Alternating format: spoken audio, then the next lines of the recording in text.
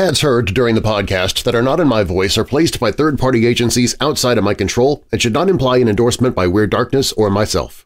Stories and content in Weird Darkness can be disturbing for some listeners and is intended for mature audiences only. Parental discretion is strongly advised.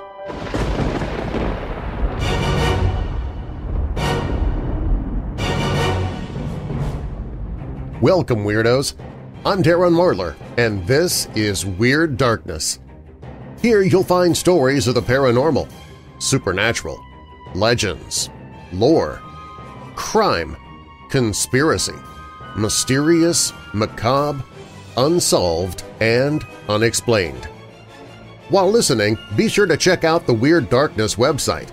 At WeirdDarkness.com you can sign up for the newsletter to win monthly prizes, find paranormal and horror audiobooks I've narrated, watch old horror movies for free, listen to my other podcast, The Church of the Undead. Plus, you can visit the Hope in the Darkness page if you're struggling with depression or dark thoughts. You can find all of that and more at WeirdDarkness.com. Coming up in this episode, it's Creepypasta Thursday.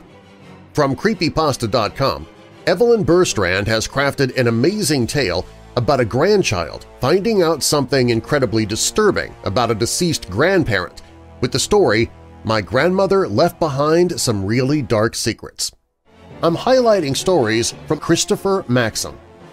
He's written close to 30 stories on Reddit from what I've been able to find, and those stories of his that have been posted to Creepypasta.com almost always score over 8 or 9 out of 10 stars, which is quite an accomplishment on the site for a single author with so many stories. Tonight, I'll be sharing Christopher Maxim's tales, and the last is considered by many a classic creepypasta. Redditor N.S. Lewis brings us a story where just the title grabbed me, "My Wife Has a Removable Face." Another Redditor by the name of R.L. Rogers tells us about the Asylum in the Woods, and we'll learn about a secret bar as told by author K. Banning Kellum.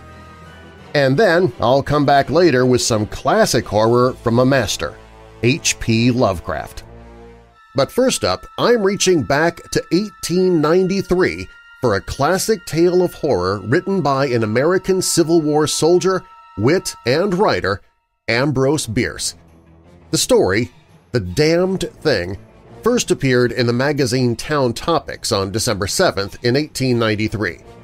A magazine, interestingly enough, not known for horror at all, but more for art, music, and society. Now, bolt your doors, lock your windows, turn off your lights, and come with me into the Weird Darkness.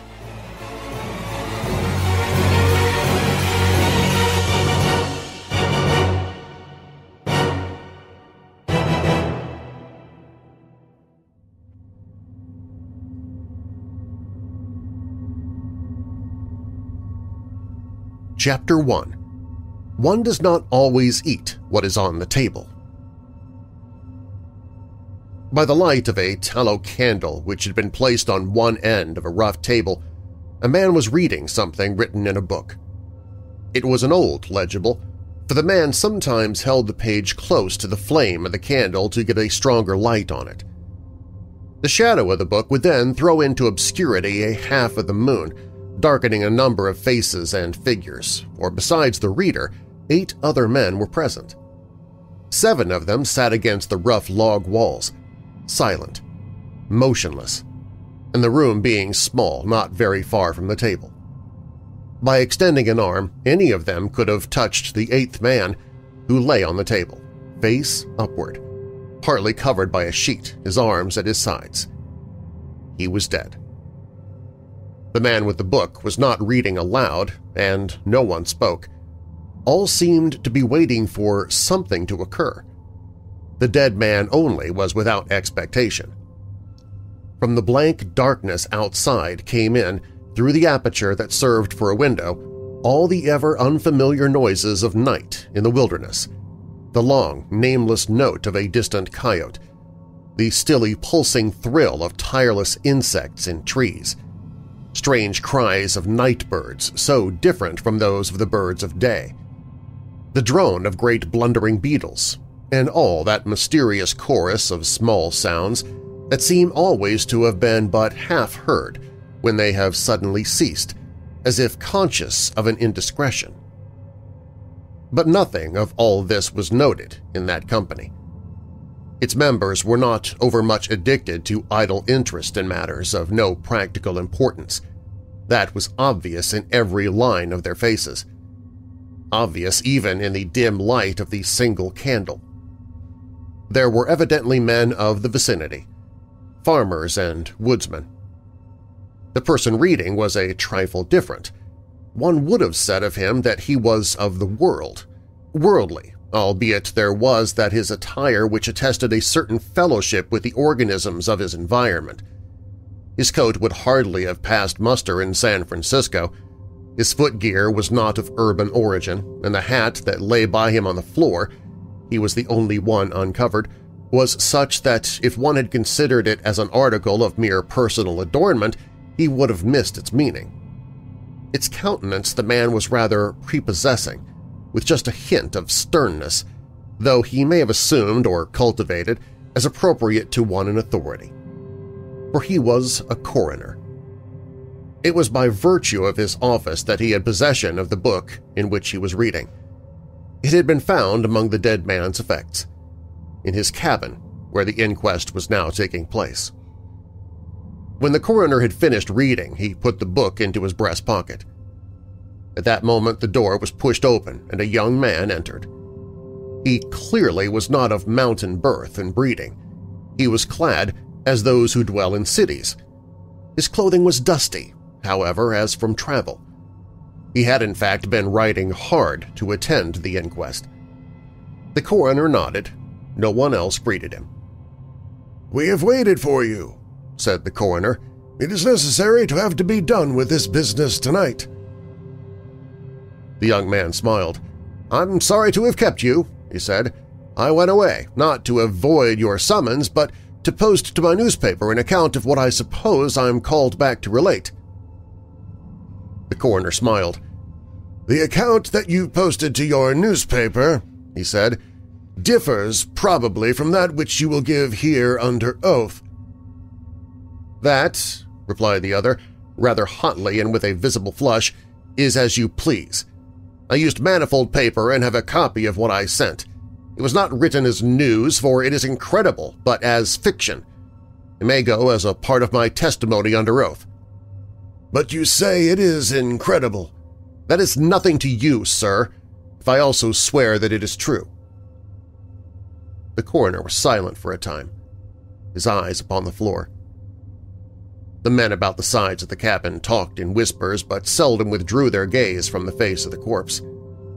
Presently the coroner lifted his eyes and said, "We will resume the inquest." The men removed their hats. The witness was sworn. "What is your name?" the coroner asked. "William Harker." "Age?" 27. "You knew the deceased, Hugh Morgan?" "Yes." "You were with him when he died?" "Near him." "How did that happen? Your presence, I mean." "I was visiting him at his place to shoot and fish. A part of my purpose, however, was to study him and his odd, solitary way of life. He seemed like a good model for a character in fiction. I sometimes write stories." "I sometimes read them." "Thank you." "Stories in general, not yours." Some of the jurors laughed. Against a somber background, humor shows high lights. Soldiers in the intervals of battle laugh easily, and a jest in the death chamber conquers by surprise. "Relate the circumstances of this man's death," said the coroner. "You may use any notes or memoranda that you please." The witness understood. Pulling a manuscript from his breast pocket, he held it near the candle and, turning the leaves until he found the passage that he wanted, began to read. Chapter 2. What May Happen in a Field of Wild Oats. The sun had hardly risen when we left the house. We were looking for quail, each with a shotgun, but we had only one dog. Morgan said that our best ground was beyond a certain ridge that he pointed out, and we crossed it by a trail through the chaparral.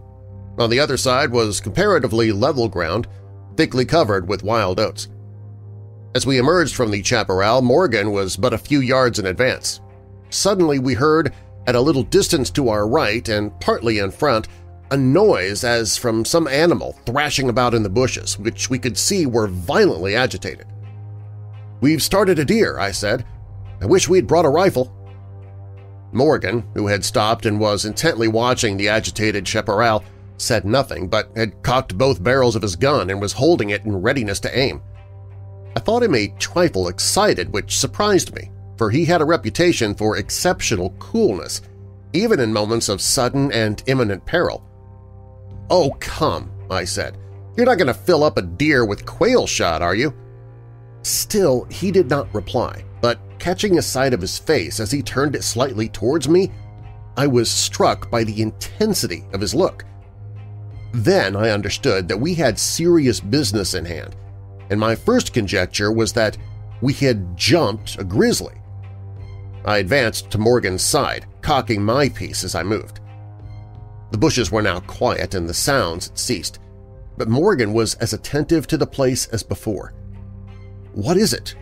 What the devil is it?" I asked.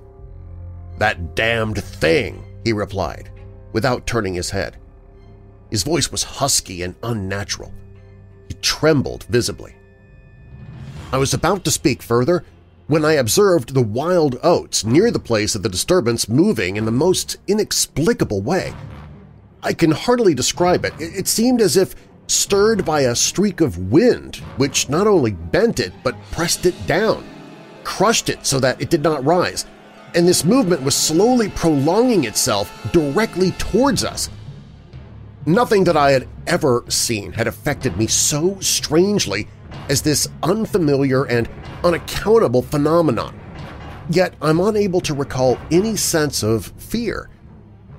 I remember and tell it here because, singularly enough, I recollected it then, that once in looking out of an open window, I momentarily mistook a small tree close at hand for one of a group of larger trees at a little distance away. It looked the same size as the others, but being more distinctly and sharply defined in mass and detail, seemed out of harmony with them. It was a mere falsification of the law of aerial perspective, but it startled, almost terrified me. We so rely upon the orderly operation of familiar natural laws that any seeming suspension of them is noted as a menace to our safety, a warning of unthinkable calamity.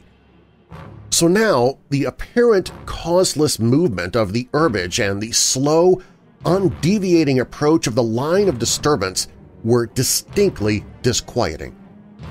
My companion appeared actually frightened, and I could hardly credit my senses when I saw him suddenly throw his gun to his shoulder and fire both barrels at the agitated grain. Before the smoke of the discharge had cleared away, I heard a loud, savage cry, a scream like that of a wild animal, and flinging his gun upon the ground, Morgan sprang away and ran swiftly from the spot. At the same instant, I was thrown violently to the ground by the impact of something unseen in the smoke, some soft, heavy substance that seemed thrown against me with great force. Before I could get upon my feet and recover my gun, which seemed to have been struck from my hands, I heard Morgan crying out as if in mortal agony, and mingling with his cries were such hoarse, savage sounds as one hears from fighting dogs.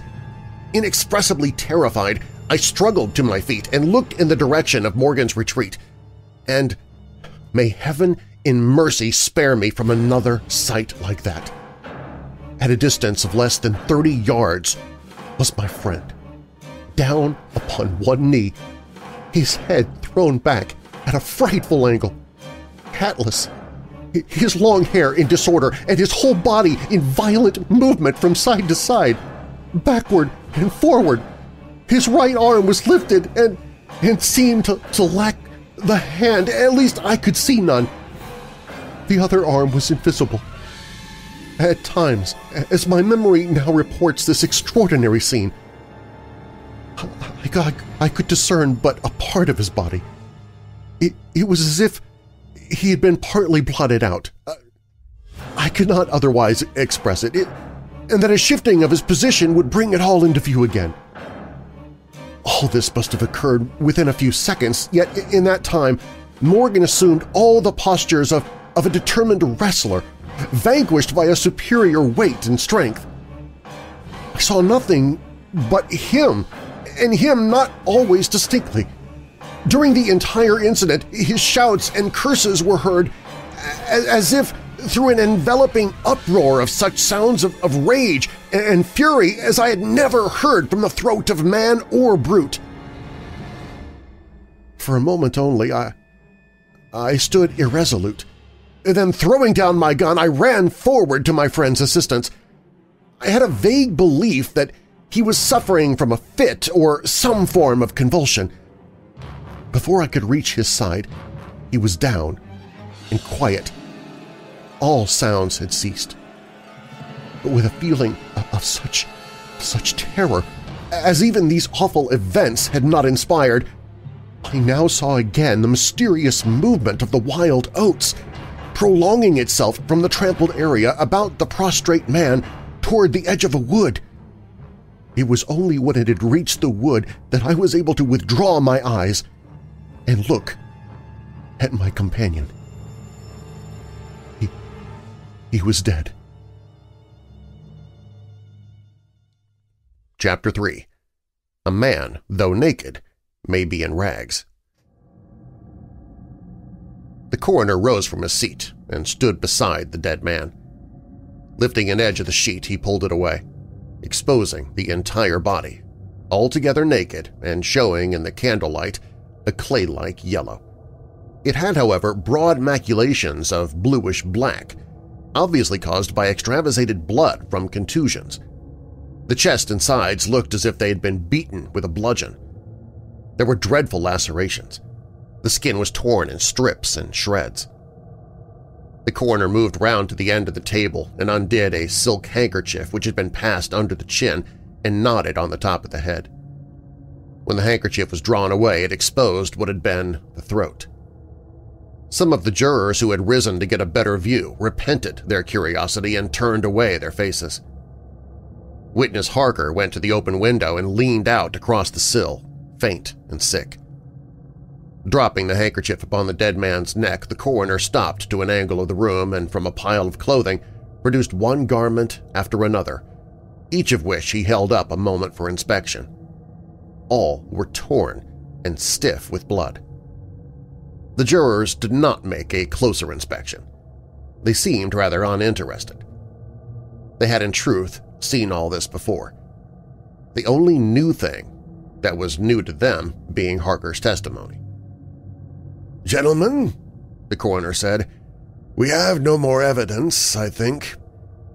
Your duty has been already explained to you.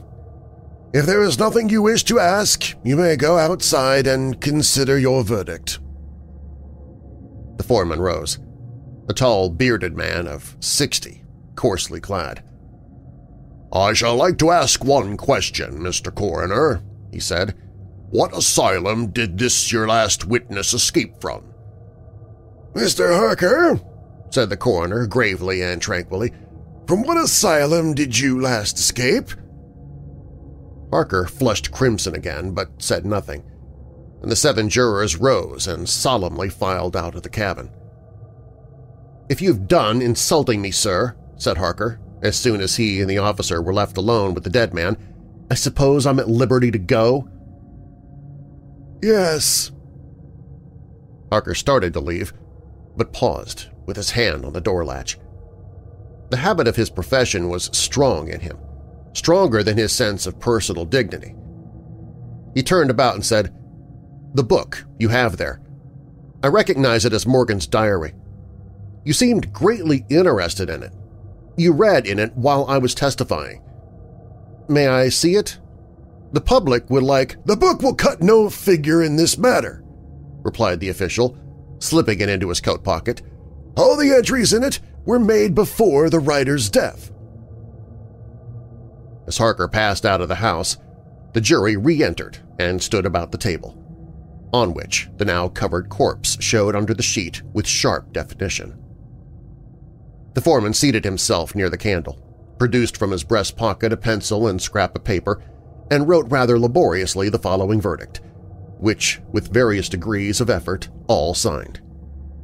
"We, the jury, do find that the remains come to their death at the hands of a mountain lion, but some of us thinks all the same they had fits." Chapter 4. An Explanation from the Tomb. In the diary of the late Hugh Morgan are certain interesting entries having possibly a scientific value as suggestions. At the inquest upon his body, the book was not put in evidence. Possibly the coroner thought it not worthwhile to confuse the jury. The date of the first of the entries mentioned cannot be ascertained.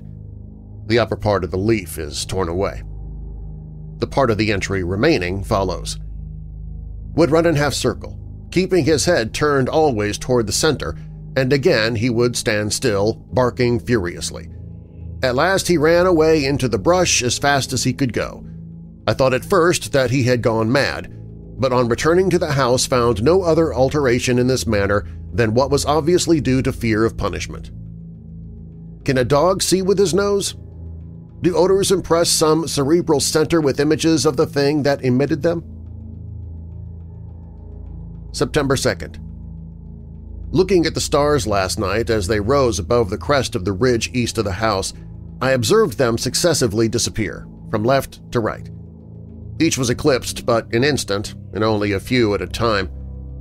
But along the entire length of the ridge, all that were within a degree or two of the crest were blotted out. It was as if something had passed along between me and them, but I could not see it, and the stars were not thick enough to define its outline. Don't like this. Several weeks' entries are missing, 3 leaves being torn from the book. September 27. It's been about here again. I find evidences of its presence every day. I watched again all last night in the same cover, gun in hand, double charged with buckshot. In the morning the fresh footprints were there as before, yet I would have sworn that I did not sleep. Indeed, I hardly sleep at all. It is terrible, insupportable. If these amazing experiences are real, I shall go mad. If they are fanciful, I am mad already. October 3. I shall not go. It shall not drive me away. No, this is my house, my land. God hates a coward. October 5. I can stand it no longer. I have invited Harker to pass a few weeks with me. He has a level head. I can judge from his manner if he thinks me mad. October 7. I have the solution of the mystery. It came to me last night. Suddenly, as by revelation. How simple, how terribly simple. There are sounds we cannot hear. At either end of the scale are notes that stir no chord of that imperfect instrument, the human ear. They are too high or too grave. I have observed a flock of blackbirds occupying an entire treetop, the tops of several trees, and all in full song. Suddenly, in a moment, at absolutely the same instant, all spring into the air and fly away. How? They could not all see one another. Whole treetops intervened. At no point could a leader have been visible to all. There must have been a signal of warning or command high and shrill above the din, but by me unheard. I have observed, too, the same simultaneous flight when all were silent among not only blackbirds but other birds. Quail, for example, widely separated by bushes, even on opposite sides of a hill. It is known to seamen that a school of whales basking or sporting on the surface of the ocean, miles apart, with the convexity of the Earth between, will sometimes dive at the same instant, all gone out of sight in a moment. The signal has been sounded, too grave for the ear of the sailor at the masthead and his comrades on the deck, who nevertheless feel its vibrations in the ship as the stones of the cathedral are stirred by the bass of the organ. As with sounds, so with colors. At each end of the solar spectrum, the chemist can detect the presence of what are known as actinic rays. They represent colors, integral colors in the composition of light, which we are unable to discern. The human eye is an imperfect instrument. Its range is but a few octaves of the real chromatic scale. I am not mad. There are colors that we cannot see. And God help me, the damned thing is of such a color.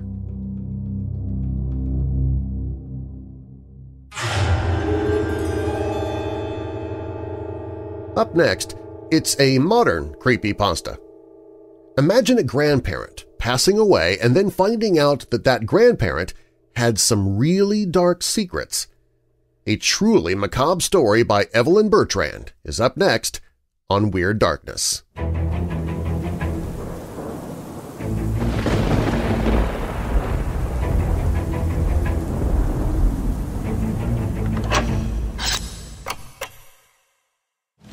When Salem Roanoke took a job near his family's new home as a hired hand in the Texas Hill Country, he anticipated learning the rancher's trade, but a series of strange events, shocking murders, and unholy revelations divert him down another path. This terrifying trajectory puts him directly into the middle of a struggle between monsters, magic, and men. Armed and backed by a militia of ranchers, Salem attempts to combat the creeping tide of evil that threatens to engulf his new home and destroy the people most important to him. Will Salem manage to save his home, or have his actions condemn everyone he hopes to save? The Witch Trials, A Summer of Wolves and Season of the Witch by S.R. Roanoke. Available in paperback, Kindle, and audiobook versions. Look for The Witch Trials by S.R. Roanoke on Amazon or find it on the audiobooks page at WeirdDarkness.com. That's WeirdDarkness.com/audiobooks.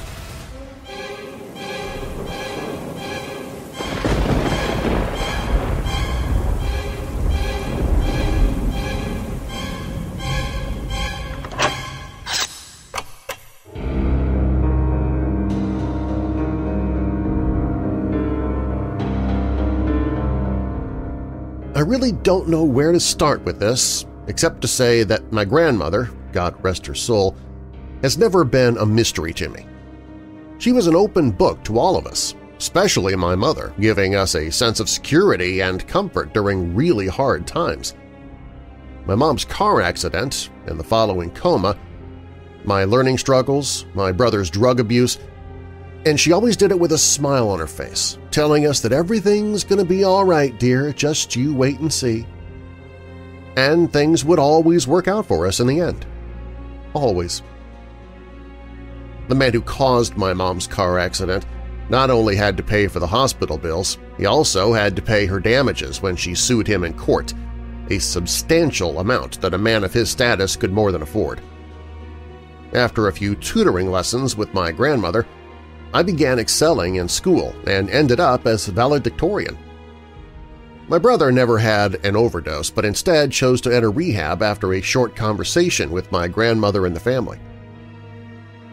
Anytime we would tell our grandmother the good news, she would smile and nod her head, telling us, "See, I told you everything was gonna be all right." And then she'd give us cookies or make us a great meal. Over the meal, she'd tell us stories about her own mistakes from when she was a child, like the time she snuck out of the house at 13 to have a cigarette with the boy next door and ended up getting sick. She'd also give us lessons from when she was an adult, twice divorced before ultimately meeting and marrying my grandfather at the tender age of 26 and giving birth to 8 children afterwards. She was always quick to point out her flaws and what she learned from her experiences, both at home and in the workplace, as she worked as a school teacher until she retired at the age of 72. I could always go to my grandmother and talk to her about anything. Even though I have a strong relationship with my mother, my sisters, and my brothers, she'd listen to me without interrupting, and then ask me for my feelings on the situation or issue before asking me if I would like her opinion. She never judged me. She never pressured me to do anything. And she'd always take care to make sure that I was feeling better about the situation than I had before I spoke with her. All of this to say that she passed away last week. I know this kind of sounds like a eulogy, but I promise it's not. The reason I can say that is because, well, everything surrounding her death and the events leading up to this post have been very strange. Strange and dark. My grandmother did not live in the continental United States. She lived in Puerto Rico, in the same house that she'd been gifted by my grandfather's parents when they got married. My entire family is spread out across the U.S., and we're all adults now, and my parents decided to move back east. When I first got the call that my grandmother had passed, both my mother, who phoned to tell me, and we assumed it was due to her age. She was in her late 90s, and although she was in good health, one can assume that there's not much time left when you're pushing 100, you know? But, well, that wasn't the case. I found out later that my grandmother had died not at home but in the church down the street. The church is open to worship 24/7, and since Hurricane Maria, it's been a refuge of sorts for the community. She'd spent a lot of time there, which my mother appreciated as the community always sought to look after her. And she didn't die of old age. The padre of the church told me that she'd been completely fine in the church when he noticed her at 11 a.m., the only other person in the church at the time. He even spoke to her before running a quick errand, which took less than 10 minutes. When he got back, my grandmother was lying face down inside the pew that she'd been sat in, clutching a Bible in one hand and a black rosary in the other. When the padre turned her over, her eyes were open with a slight smirk on her face. That's creepy, right? An old woman passes away in a church with a smirk on her face? Gives me the chills every time I think about it. But it gets stranger. My mother made it through the novena, the 9 nights of mourning that our family observes during the passing of relatives and loved ones. But she just couldn't bear the thought of clearing out the house her mother had spent the better part of 70 years in. Just too many memories. So she sent my sister Ava and I to do it. I'm not going to recount the journey there because it was boring until we got to the island. We went straight from the airport to our grandmother's house, which had been left untouched, except for the memorial the community left outside. Then we got to work cleaning the house. We started in the kitchen, which is small and barely fits 2 people. It's basically a hallway. You can stand in the middle of the kitchen, stretch out both your hands, and touch both counters. This is where we found the first odd thing. Deep in a cupboard underneath the counter, we found an old shoebox filled with feathers. Okay, not that weird, right? Except they all had blood splatter on them and had red or black string tying the bundles together. The feathers also seemed to have something written on them, but time had erased them so well we couldn't figure out what it said. I thought it was weird, but Ava was extremely disturbed. Let me stop here and say something. Ava and I have always been close, but our views of religion, faith, and spirituality differ quite a bit. While I'm agnostic, she's pagan in her views. I find it fascinating that she has devoted her entire life to the study of the esoteric and the occult. She even has a master's in semiotics, whatever that is, and is a researcher at her university in the field. Ava told me that it looked like folk magic, which I brushed off. My grandmother was a devout Catholic, She had been her entire life. While she never discriminated against any religion or faith, she was not one to ever speak about folk magic. I changed my mind, though, when I found the books. Ava and I had been in our grandmother's bedroom several times. We camp out there during our summer trips and watch movies on her little CRT TV and have midnight snacks. She'd watch the horror movies with us. She'd also do my sister's hair and nails in her bedroom, giving her a makeover as often as she wanted. I never saw anything weird while we were there. It was while we were clearing out her closet that we found it. Another box. This one was old, made of real wood with brass hardware. It was big, too, almost as big as a trunk, and it was buried in a dresser that stood in her closet. We both thought it was really heavy, and when we opened it, we found out why. There were two large books, seemingly handmade, stacked on top of each other. There was no indication of what the books were about just by looking at them. One was black, the other was red. Both had a gold leaf symbol on the spine, but other than that, they were just leather-bound books. I opened the first one and found that the first page was devoted to a name that I'd never seen before. Ava recognized it, though, and forbade me from ever speaking the name out loud or even writing it down, so I'll just say that the name was Maria.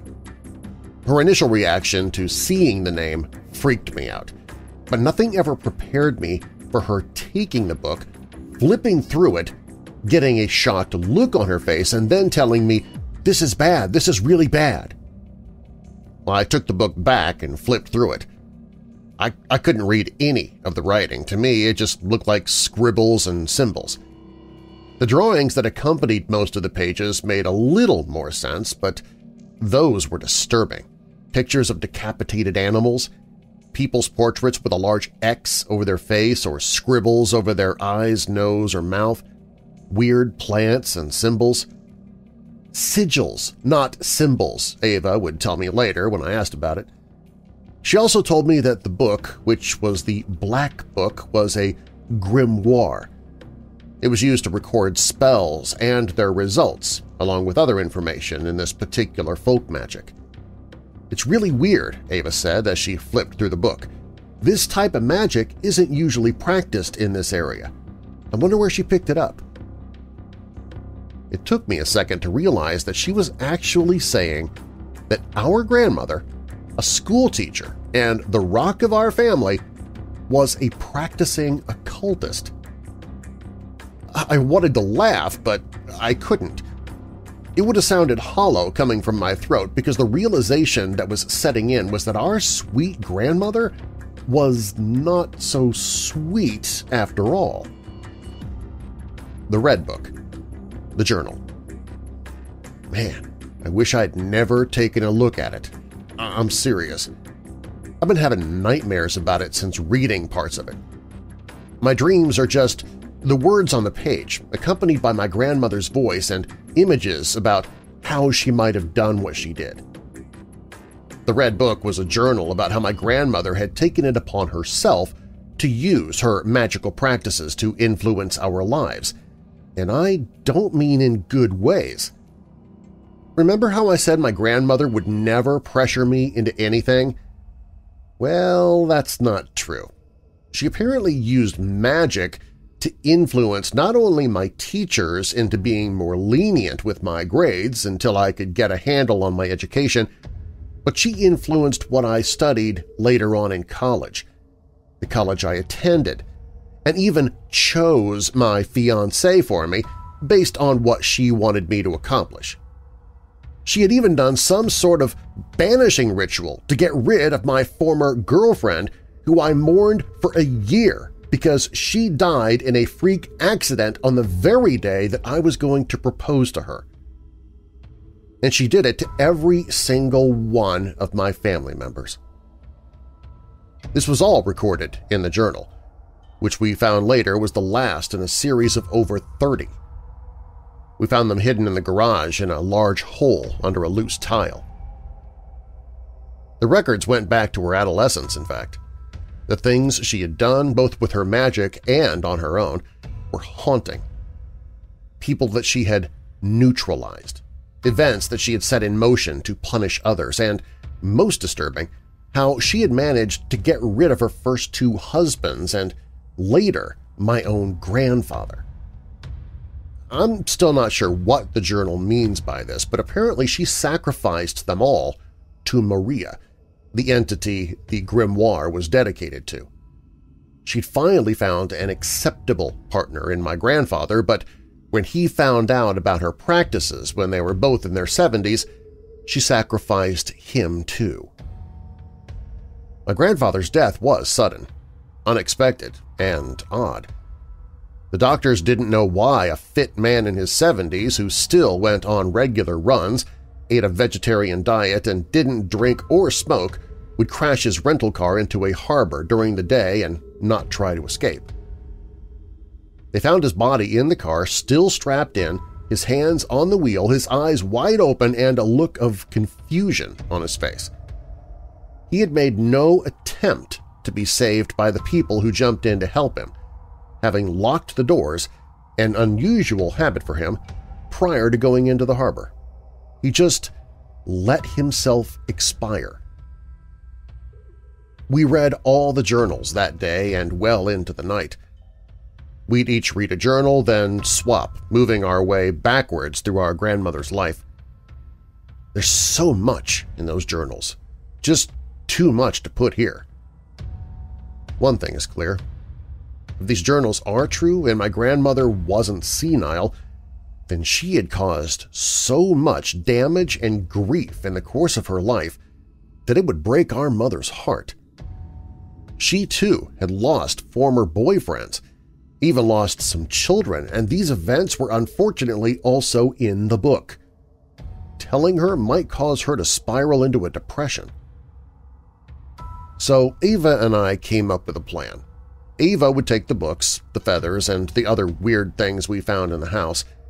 The garden in particular held a lot of disgusting secrets with her, so she could research everything further. I would help her clean out the rest of the house, dispose of what wasn't needed, go through everything we were going to take back to our mother, and never, ever mention the things we found. The one thing that gets me is this. My grandmother started some sort of ritual the day that she passed. It was the last recorded entry, and she described going to the lair of the enemy to conduct the ritual. It also states that her heir would take up the mantle of the work and complete it, but no heir was named. My mother has 4 sisters and 3 brothers, so I suppose it could have been any of them. However, our mother is the eldest, so it would make sense that it would be her. Until Ava pointed something else out. A grandmother had given every member of her line, including our family, little symbols. These would appear in the grimoire and the journals, indicating which family member was being targeted or having magic used to help them. My symbol showed up above the heir word in the journal. It's been a week since we left Puerto Rico, and my sister keeps telling me not to be worried. Still, when she says it, I know she's lying. She's worried, and, well, I am too. Because at night, right before I fall asleep to the sounds of my fiancé playing video games in the living room, I can see my grandmother standing at the foot of my bed, smiling at me. Behind her stands a tall, slender woman, her left arm around my grandmother's waist, and her right hand beckoning me to her.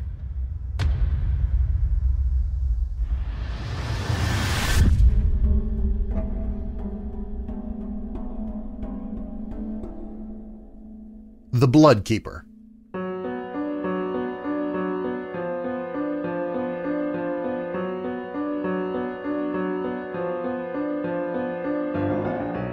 I live in a small but lively town in Massachusetts.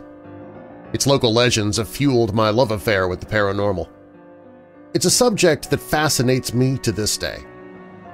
Coupled with insomnia, this passion led me to spend many a night at the nearby cemetery, hoping to see a ghostly apparition while walking through to pass the time. These outings were unfruitful, void of all activity, supernatural or otherwise. My dream of stealing a glimpse at what comes after eventually subsided, but I continued to visit the graves. It was a place where I could collect my thoughts when sleep eluded me. One night, however, something changed. It was a dark, spring evening. I was bored, couldn't sleep, and felt the need to do something outdoors in the cool night air. As it so often did, the local graveyard called out to me. I obliged, unable to resist the allure of its calming nature. Sometimes I was even tempted to set up camp there and sleep amongst the dead. Knowing this would be frowned upon and perhaps morbid, I settled for my walks. They were enough to make me at least somewhat weary by night's end. After a couple of hours there, I decided on one last stroll along the headstones in an attempt to become tired before heading home. Upon starting my walk, I noticed something. There was a light on in the groundskeeper's shack. It wasn't like him to be working so late. This wasn't completely out of the ordinary until you factored in the large gaping hole nearby, big enough for several caskets. It was a miracle I hadn't fallen into it earlier in the night. Curious as to what the old man was up to, I crept over to the shack, making my way to the busted window on its side. What I saw was strange. Inside were 9 men wearing tattered, blue shrouds, partaking in a makeshift feast. The main course was an oily red stew with a horrific smell that permeated the shack's walls and ventured up my nasal passages, tempting me to gag.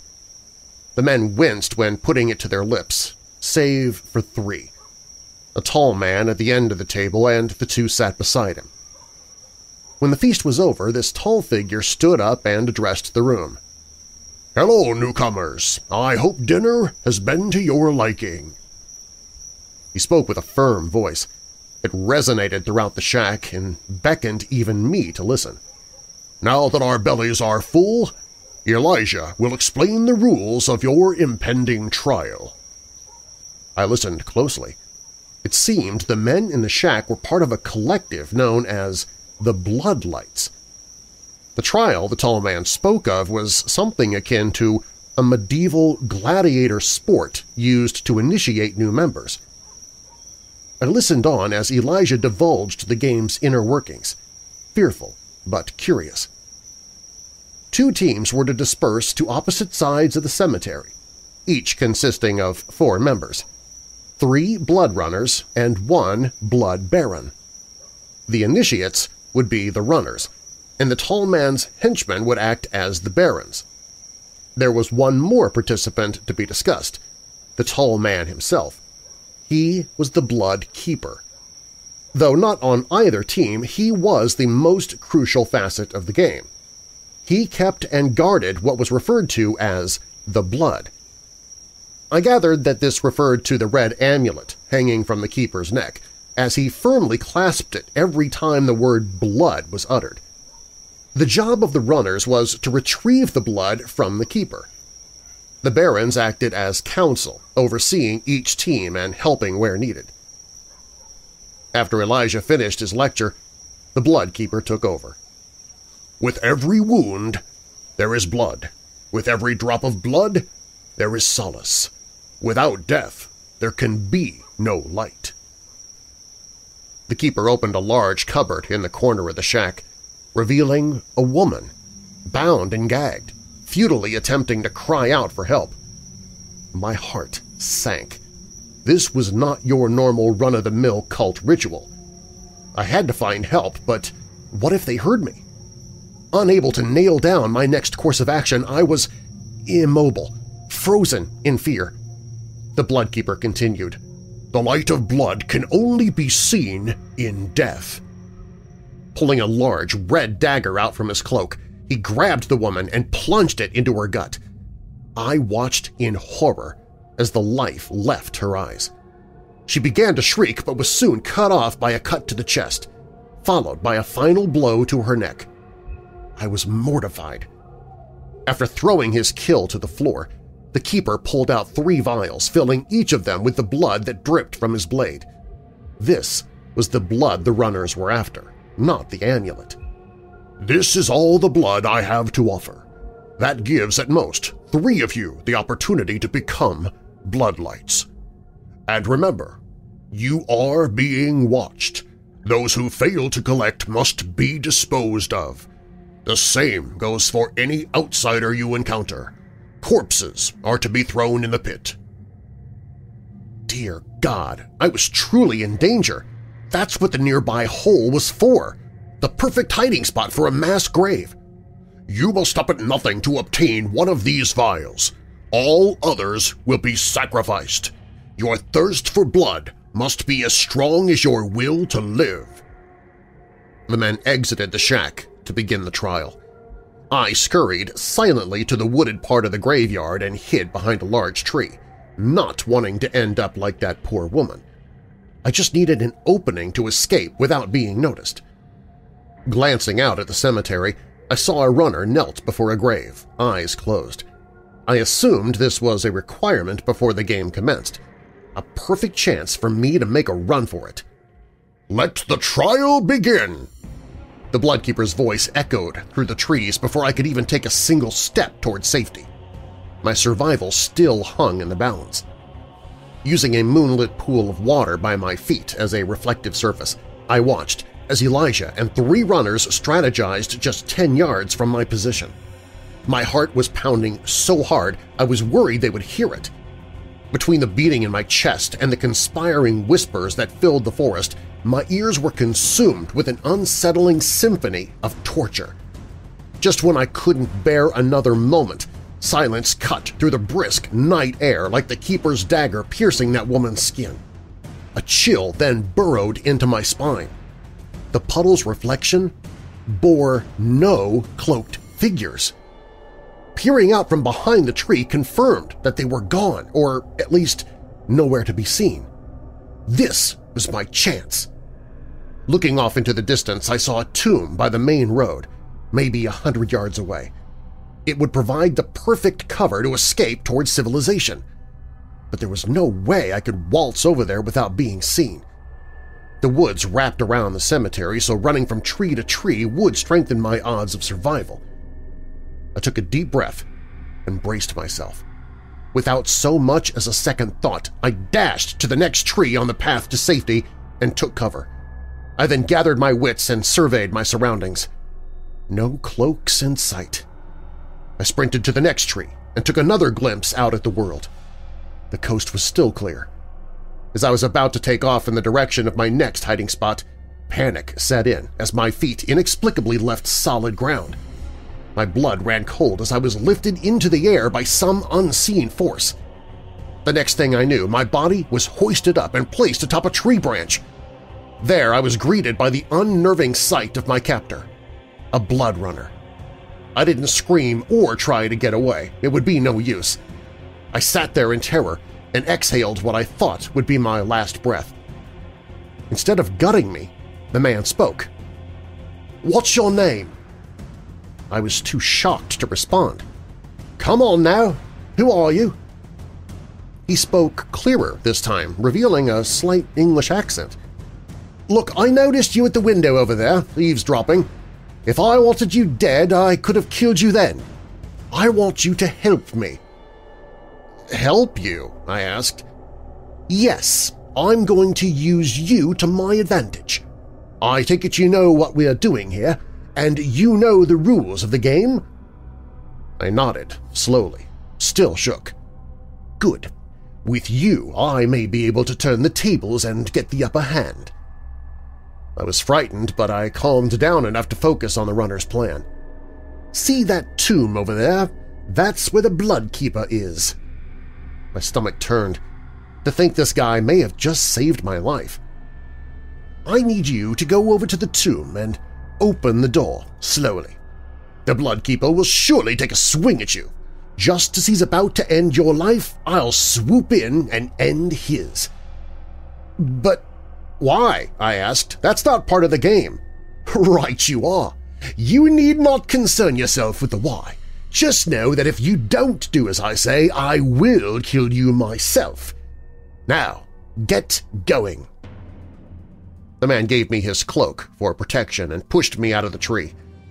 I didn't want to risk facing the Bloodkeeper, but I didn't want to perish at the runner's hands either.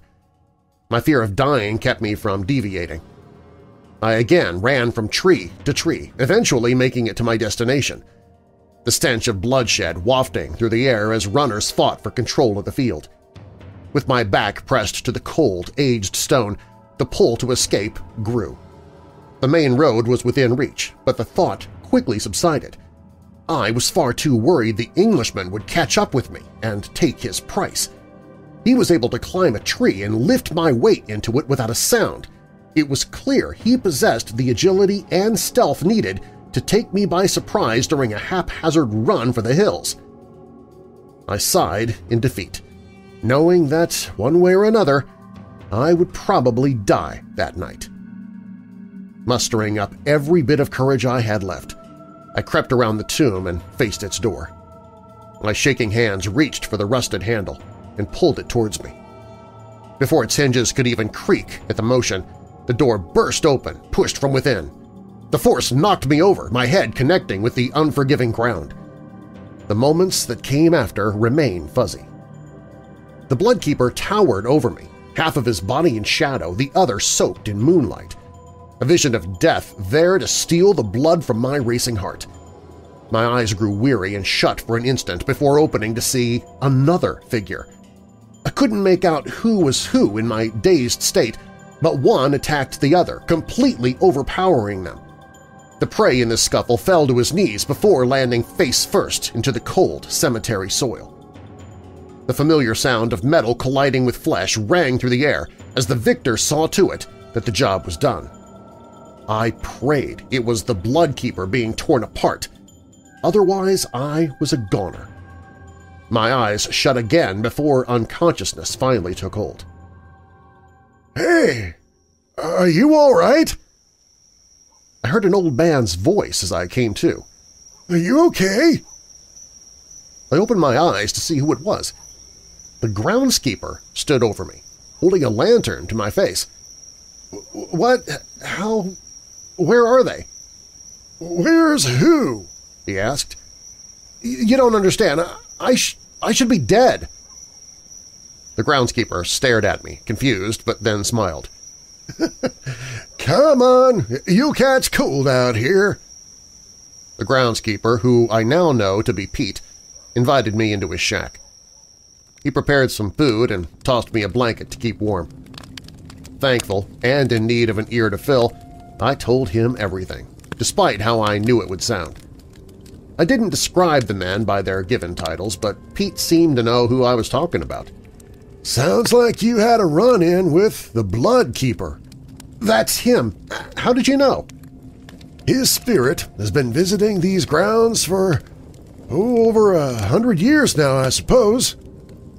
"His spirit?" Incredible.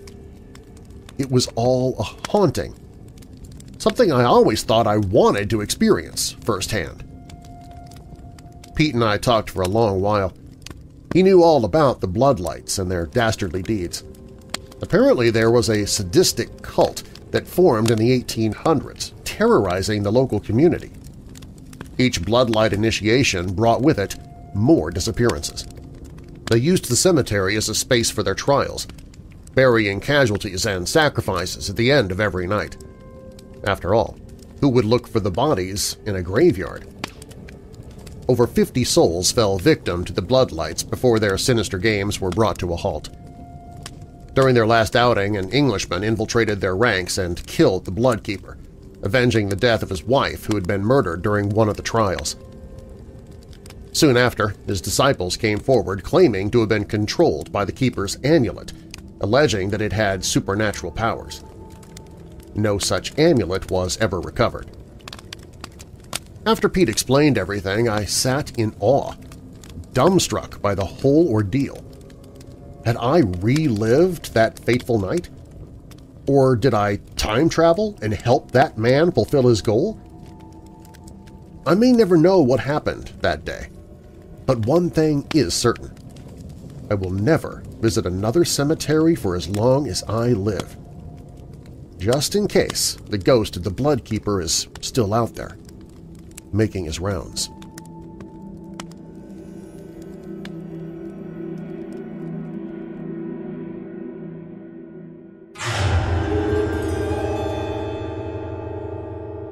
More stories from author Christopher Maxim when Creepypasta Thursday returns on Weird Darkness.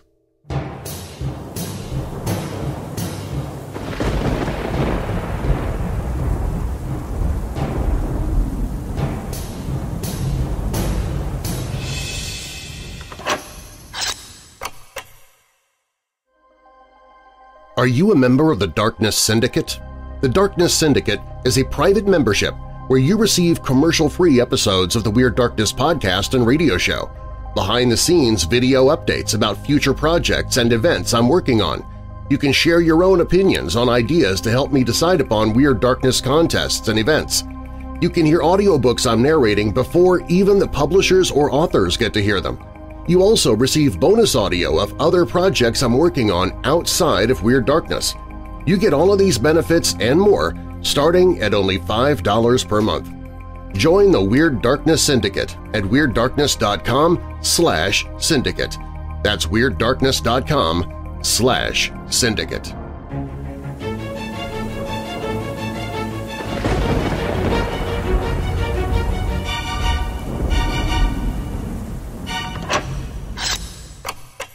A diner open 25 hours a day.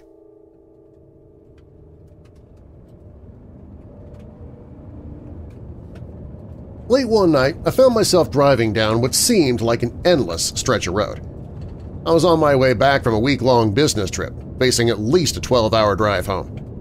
Having always been scared of flying, the monotonous trek was unavoidable. Though tedious and sometimes downright soul-crushing, I'd grown used to the lonely road trips back and forth from state to state. In an effort to minimize my commute, I usually refrained from making pit stops. I'd push through exhaustion and discomfort, making my way home in one fell swoop. I would then enter my bedroom and meet my blankets with a hard thud, falling asleep almost immediately after my head hit the pillow. Picturing my eventual slumber is what kept my foot on the gas pedal. On this drive, however, I grew particularly hungry. I tried to ignore the feeling, but this became increasingly difficult as the night went on. I found myself longing for sustenance, fantasizing about dreadful gas station food, anything that would placate my insatiable late-night hunger. I was between a rock and a hard place, as tightly squished as one could be. Unable to fight off the urge to eat any longer, I gave in to my stomach's groaning and got off the highway somewhere in Massachusetts. I'd been to the state on several occasions, but this time I was in unfamiliar territory. There were many trees, more than the average Cape-side town. On top of that, there were no buildings in sight. Despite the lack of residential growth, I was sure I could sniff out a convenience store and indulge in a microwave burrito or a slice of rubbery pizza. I drove on for what must have been 30 minutes or so. No gas stations, no fast food joints, no buildings of any kind, just miles and miles of wooded area. Worst of all, I didn't even have a phone signal to pull up my GPS. I was just about to give up on Operation Midnight Snack when I saw a faint glow off in the distance. This signaled to me that I must have been reaching the outskirts of civilization. Furthermore, it meant nourishment was just around the corner. As I approached the glimmering light, I realized it was that of a large neon sign. Coming closer, I was able to make out what it said: Supernova Diner, followed by an even larger subheading, open 25 hours a day. I guessed that they really wanted to drive the "we never close" angle home, and in a cheeky manner no less. Cheekier and larger still, there was a big flashing arrow beneath the sign, pointing to the diner in question. Hungry as ever, I pulled in without hesitation. I jumped out of my car and rushed towards the entrance, but not before taking a quick look at the place.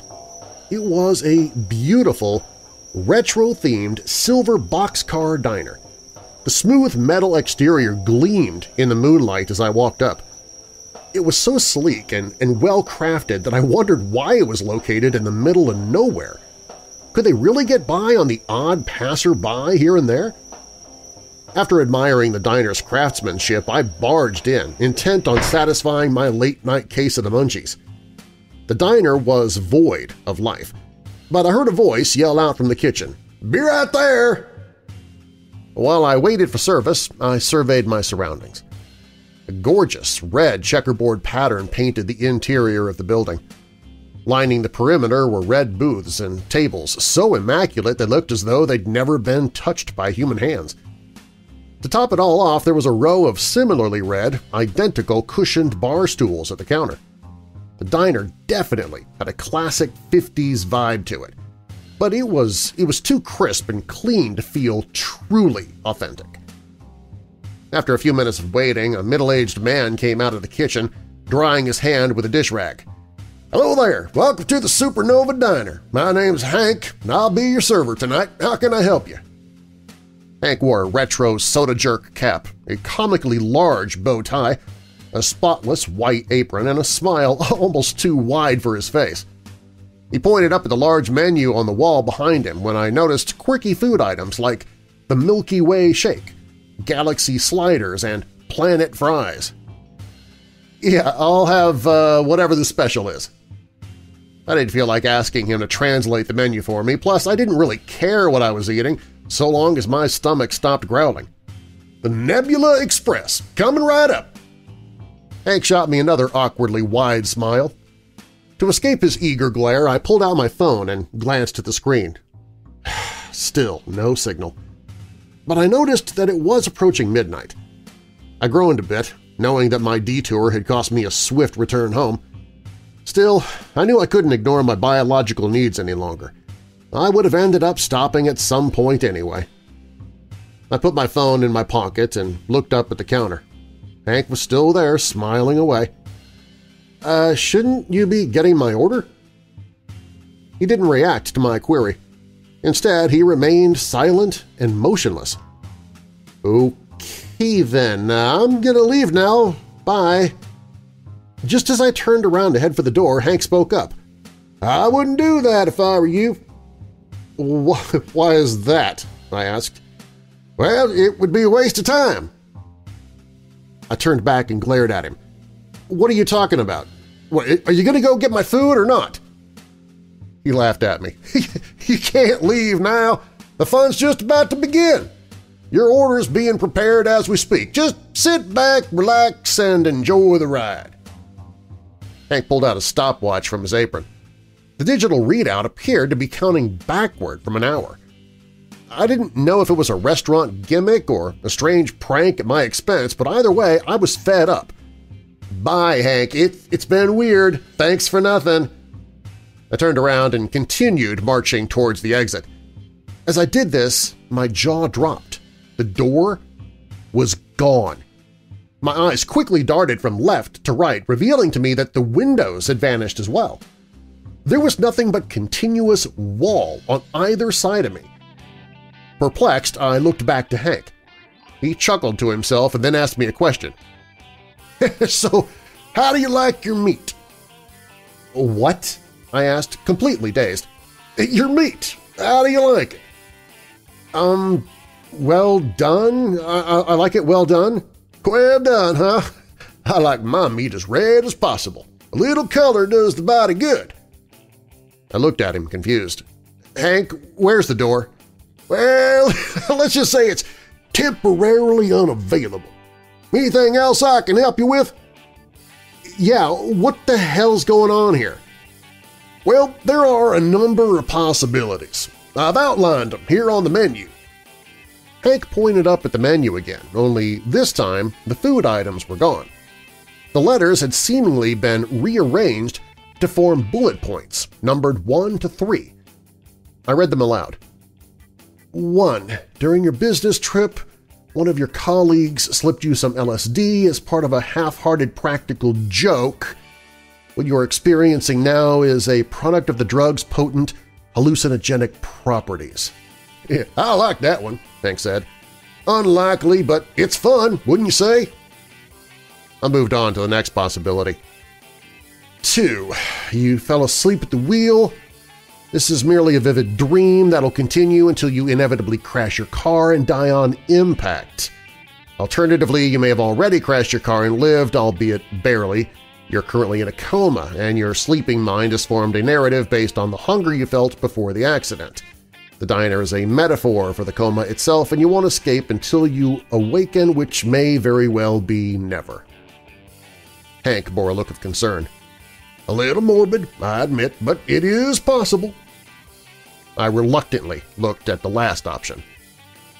3. Something supernatural is afoot. Mysterious forces beyond your comprehension are at play, trapping you in an otherwise normal eatery. These forces will not allow you to leave under any circumstances. The best thing you can do is accept this and allow yourself to succumb to whatever classic paranormal tropes are thrown your way. Death will be your only escape? "That's all I could come up with," Hank said. "I'm not sure myself, but I'm leaning towards number 3. What the hell, Hank?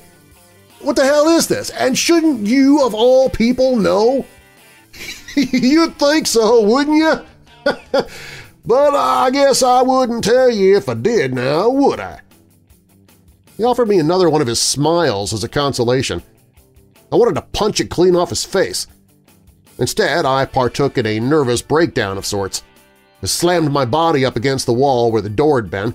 I screamed at the top of my lungs, and I even grabbed a few bar stools and tossed them in different directions as hard as my arms would allow. All the while, Hank remained calm and still, his lips stretched from ear to ear. Just as I was about to take a swing at him, the kitchen door behind him popped open. "Oh, your order must be ready. Please come with me." Hank disappeared into the darkness beyond the kitchen's doorframe. I stayed behind, hesitant to follow him. After a few minutes, I heard him yell out to me, "Come on, kid! Aren't you hungry?" It's true, I was hungry, but I was more so cautious, especially given my peculiar situation. Because of this, I sat down in one of the booths and waited. I didn't know what I was waiting for exactly, but it was all I could bring myself to do at that very moment. It wasn't long before I heard Hank's voice again. "You can't wait out there forever, kid." As if in response to his statement, the lights in the diner began to flicker. Then, one by one, they went out, spreading darkness from booth to booth. Eventually, I was left with just one bulb above me, wavering in and out of life. It provided me with just enough light to make my way to the kitchen, and Hank knew it. I had two choices: go to the dark kitchen or let the bulb go out and sit in the dark diner. Neither option was ideal, but deep down I knew only one had the potential to lead me to answers, no matter which one of the far-fetched scenarios on the menu was true. As such, I gave in to the narrative that was unfolding around me. It was clear to me at this point that fighting it was futile. As I passed the threshold into the kitchen, the door shut itself behind me. Bright light poured out from the ceiling, washing over the entire room, revealing vibrant, white walls and flooring. In the center of the room was a chair, slanted in a diagonal position, not unlike one you'd find in a dentist's office. Next to the chair was Hank, who had traded in his diner uniform for a flashy white lab coat. "Finally! Come, sit down, take a load off." If only out of fear for what might happen next if I disobeyed, I did as Hank told me. It's not like I had much of a choice at that point. I slowly walked over to the chair and laid down. As I did this, leather straps wrapped themselves around my legs, arms, and forehead. I no longer had the luxury of movement or peripheral vision. Hank walked around to the front of the chair and pulled out his stopwatch. "You're doing fine, kid. Only 40 minutes left."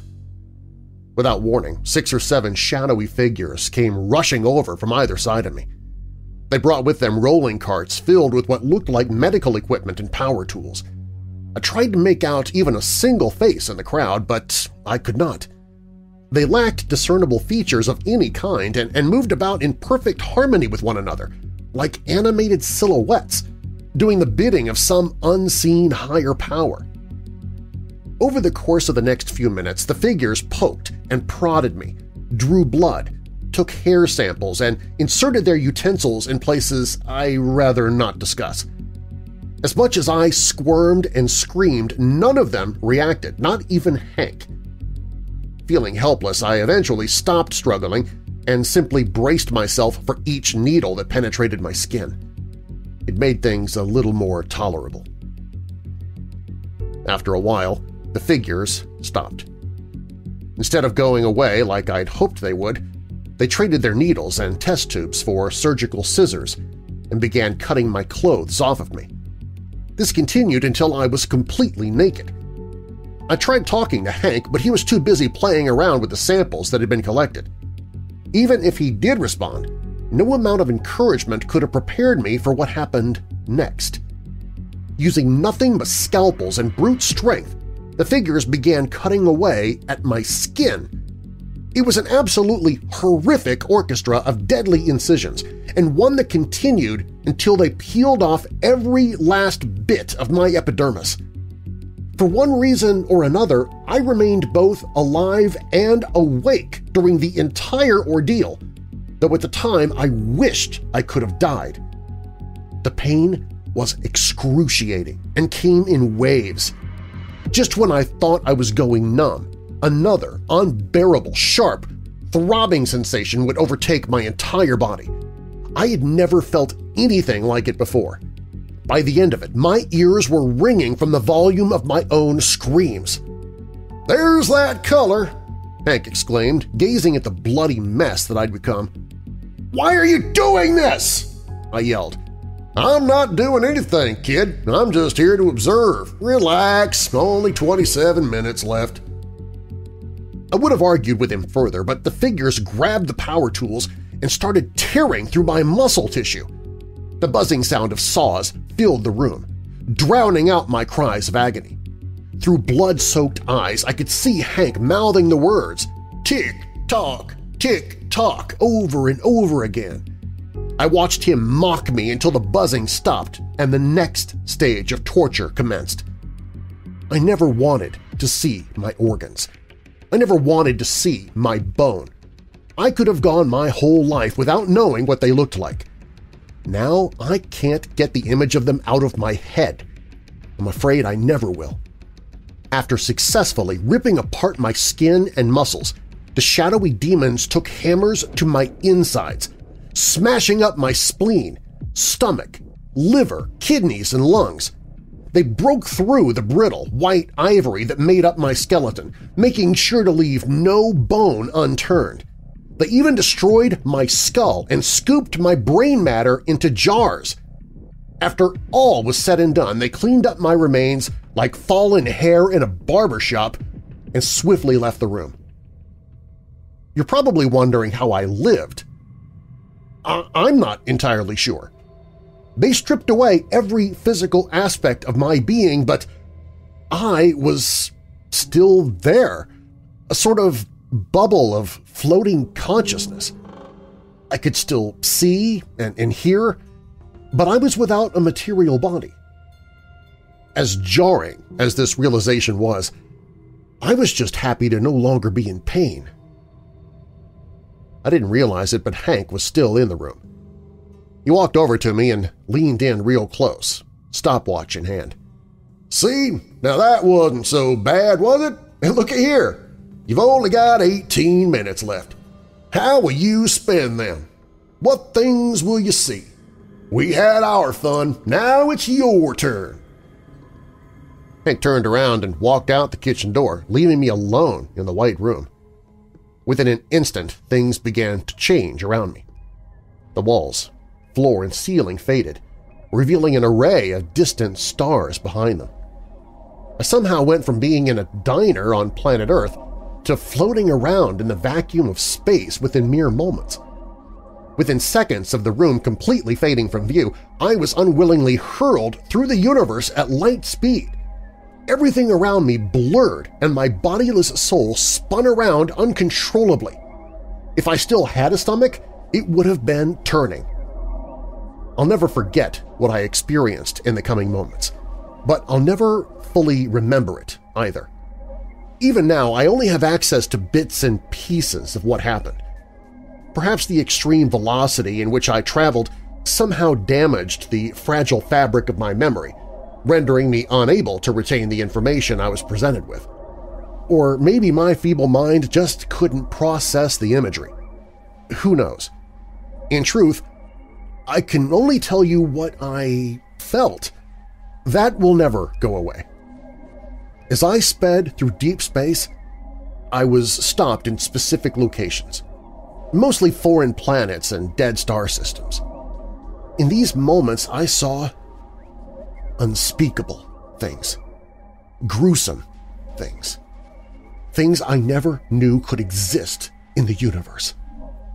I was plagued with disturbing sights and concepts of horrific proportions. So horrendous, in fact, it made my impromptu autopsy look tame in comparison. I don't know exactly what it was I saw out there, but I still feel an immense dread whenever I try to recall it.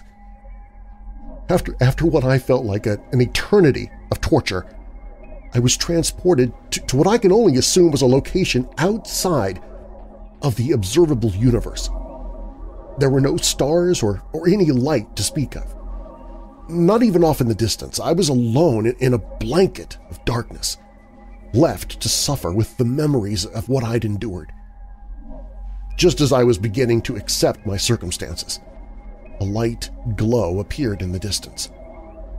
As it came closer to my position, I recognized its features. It was Hank's stopwatch. The readout was approaching 0. 10. 9. 8. I started to feel weary, almost like I was falling into a deep sleep. I wondered if that was even possible in my current state. 7. 6. 5. Like a projected movie, the past hour of my life appeared on the black canvas of space behind the stopwatch. It played in reverse at high speed like a VHS tape stuck on rewind. 4. 3. 2. Feeling faint, I tried to focus on the imagery. I relived everything that happened to me in the diner within a few mere seconds. 1. 0. And poof. Just like that, I was back in the diner parking lot, body and flesh intact. My car was there next to me, right where I parked it. I took out my phone and checked the time. It was 12:01. Everything had returned to normal somehow, to the way it was before. Elated, I jumped into my car and started it up. I was about to drive off like a bat out of hell, but I decided to take one last look at the diner. Somehow, within its walls, there does exist an extra hour in the day. How is that possible, and what its purpose is, I can't be certain. Maybe Hank was right, and that third scenario had something to do with it. The only thing I do know is that I survived, and I won't be making another pit stop anytime soon, no matter how hungry I may be. Just then, before my very eyes, the diner lifted itself from its foundation and flew upwards into the night sky.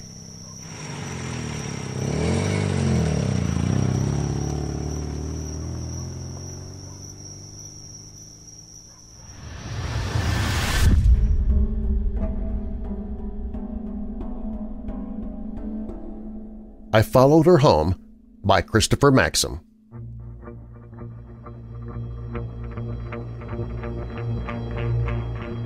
For months, I caught glimpses of Clara from the safety of my cubicle.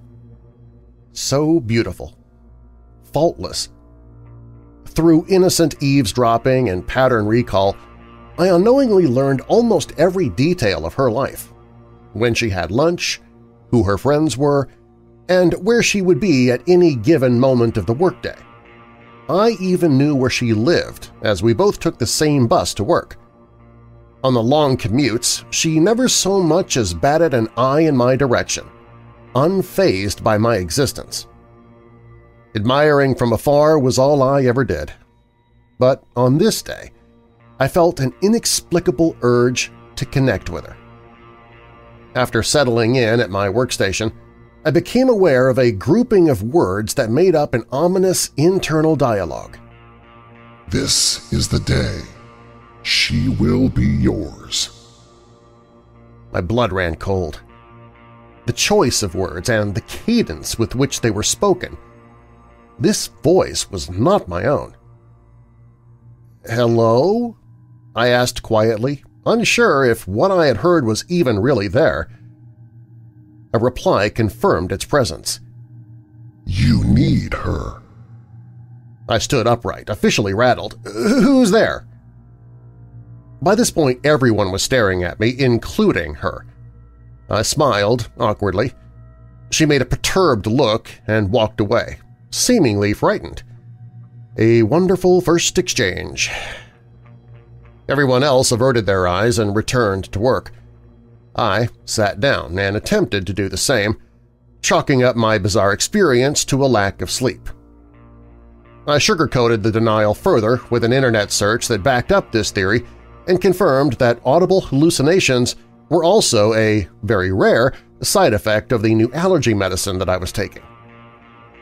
Satisfied with my haphazard research, I craned my neck around the confines of my cubicle and noticed that Clara was shuffling some papers around at the copy machine. A strange feeling overcame me in this moment. For whatever reason, I felt I could bear the distance between us no longer. My legs began moving, opposite the signals my brain tried sending them to stop. I couldn't believe what I was doing, but infatuation seemed to outweigh my fear. I felt such a strong need to reach out and touch her. Just as I was about to take my final step in her direction, our boss came over and pulled her aside to discuss some work-related matters. I sighed in relief, shaken by my own actions. Another internet search turned up very little evidence that sleep deprivation, coupled with certain antihistamines, could translate to a hormone imbalance, potentially leading to an increased libido. That must have been it, I thought. Despite its many holes, this explanation sat well with me, at least for a few moments. Chase her down. Demand her attention. The voice. It was back. Panic set in as I dove into my work and did my absolute best to ignore the taunting, as well as my new urges. This was easier said than done, especially with how often Clara walked by my cubicle to get to and from her various workplace destinations. At one point, I almost grabbed her legs as she strolled past. I was able to pull my arm back with my other arm. Luckily, she hadn't noticed. I tempered my outbursts and went about business as usual. Although we went to work at the same time, Clara always left an hour before I did, just in time to catch the last bus. My projects ran late, so I would usually have a willing coworker bring me home. On this day, however, it was the middle of winter, and there was a storm coming. Most of the staff had left early to beat the snow. I would have been smart to do the same, but focusing on my work was the only thing keeping my mind off of Clara, which in turn kept the disembodied voice at bay. Closing time snuck up on me faster than I expected. Find her. I stopped at the elevator. "Please, just leave me alone," I begged in a hushed tone. The voice repeated its demand, louder this time. Find her! "No!" I shouted, fed up but still scared. The voice responded in kind. Then suffer. All at once, I stopped breathing. I felt my chest begin to cave in as the oxygen within dissipated. I fell to the floor before I could reach for the phone at my station and call for help. Just as quickly as it started, the episode ended, and air once again filled my lungs. Do not disobey. This warning was enough to render me terrified. From this point forward, I had no choice but to give in to the voice's commands. Some way, somehow, I would have to go to Clara. I pulled out my phone. As expected, there were no ride-sharing services available. A driving ban had just been issued due to the coming weather. Fantastic. Upon exiting the building without so much as a long-sleeved shirt to keep me warm, I headed off in the direction of Clara's home, backtracking over the route taken by our bus. It would take me roughly 4 hours to get to her by foot. Knowing this, I made long and firm strides in the hopes of minimizing the amount of time it would take me to reach her. While walking down Main Street in this fashion, I noticed a lot of the businesses closing up for the night due to the approaching blizzard. One of these shops was the local florist. A gift. Knowing what the voice had in mind, I pushed the door open just as the florist was about to lock up, startling the hell out of her. I grabbed the nearest rose I could find, threw some money down on the counter, and left in haste. I did not wish to feel my lungs collapse again. I began power walking towards Clara's house, hoping I would beat the storm there. Before making it too far, I felt a sharp pain in my hand. I looked down and saw droplets of blood spattered across the ground. It was the rose. I had grabbed an uncut one, thorns and all. My palm was now bleeding profusely. But I kept walking. The voice returned to encourage me, but this time it was faint, barely a whisper. She's waiting for you. I trudged through harsh winds, my pace never wavering. The storm was closing in. At about the halfway point, I felt snow. It began falling at a swift and steady rate, making it almost impossible to see in front of me. I stood still, with my back to the current in an attempt to catch my breath, but another whispered incentive kept me going. Continue. I pressed on, feeling the sting of the snow on my bare face. After an hour or so, a mark formed on my arm. It was beginning to turn black. This was the onset of frostbite, I guessed. It only grew darker as time went on. The other soon followed it. I could only assume the rest of my skin was turning as well.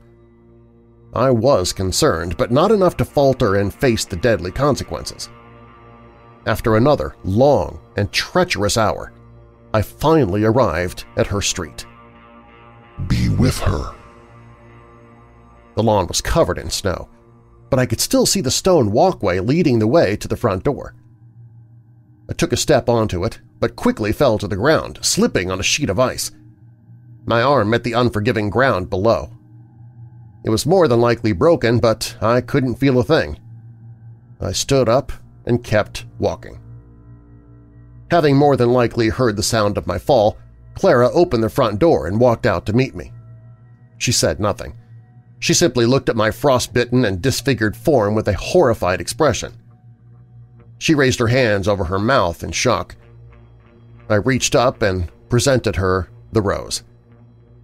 I had little energy left to speak, but I managed to offer her a couple of words. "For you." She stared at me, just as she had earlier. Those eyes of disgust, that look of confusion. It was now turning into sheer terror. Before I could offer an explanation, she began to scream. She screamed so loudly that a splitting pain consumed my ears.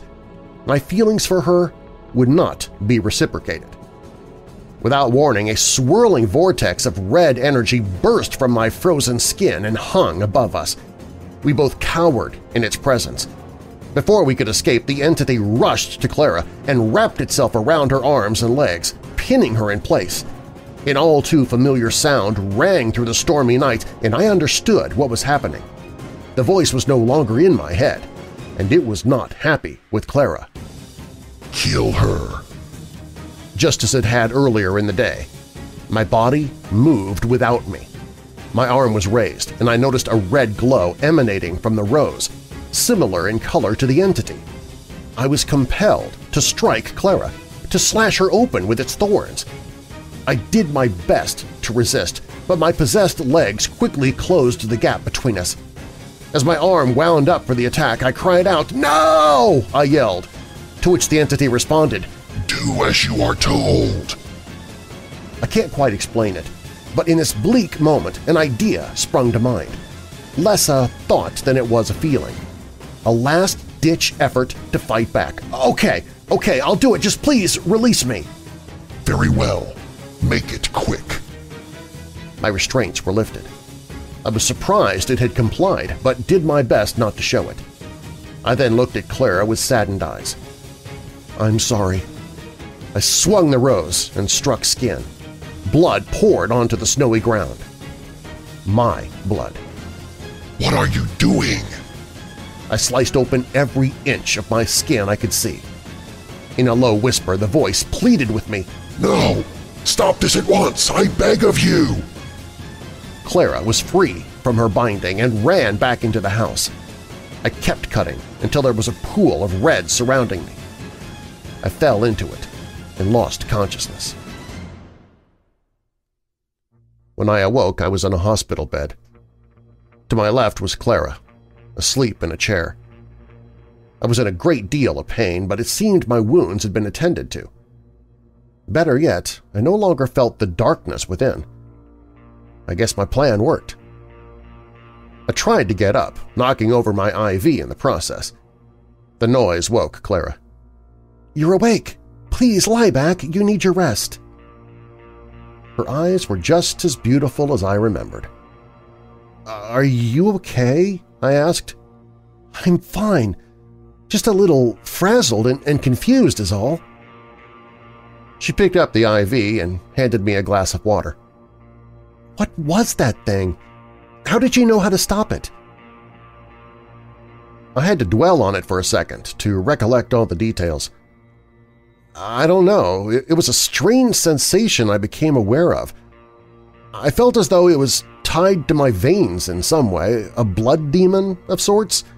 Without my blood, it couldn't survive. She stared at me, silent. "You probably think I'm crazy, don't you?" She shot me an infectious smile. "I was there too. I heard it, saw it even. If you're crazy, we both are." We laughed. A far better exchange than my first, if I was keeping score. The rest of the day was nice. We talked for hours and really got to know each other. Before she left, Clara promised she'd visit the following day. For a brief window, things were looking really good. But then a familiar voice broke through, shattering the illusion. "I told you she would be yours."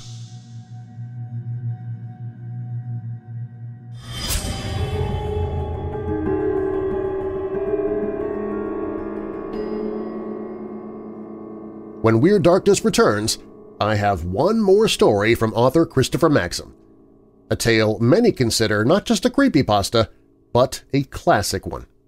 I'll have that story for you in just a moment.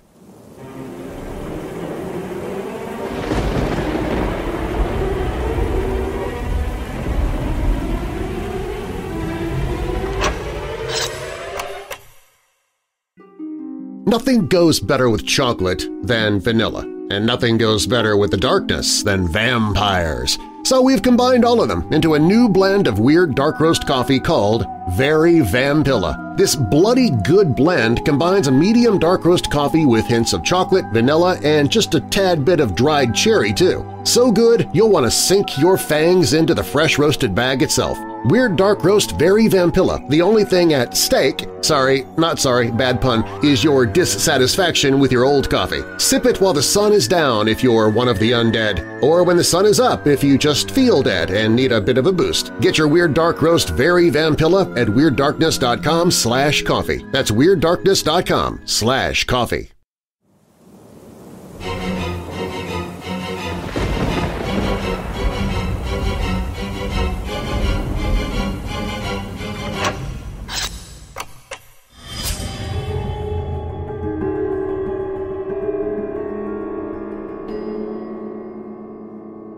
The Monster in the Pantry.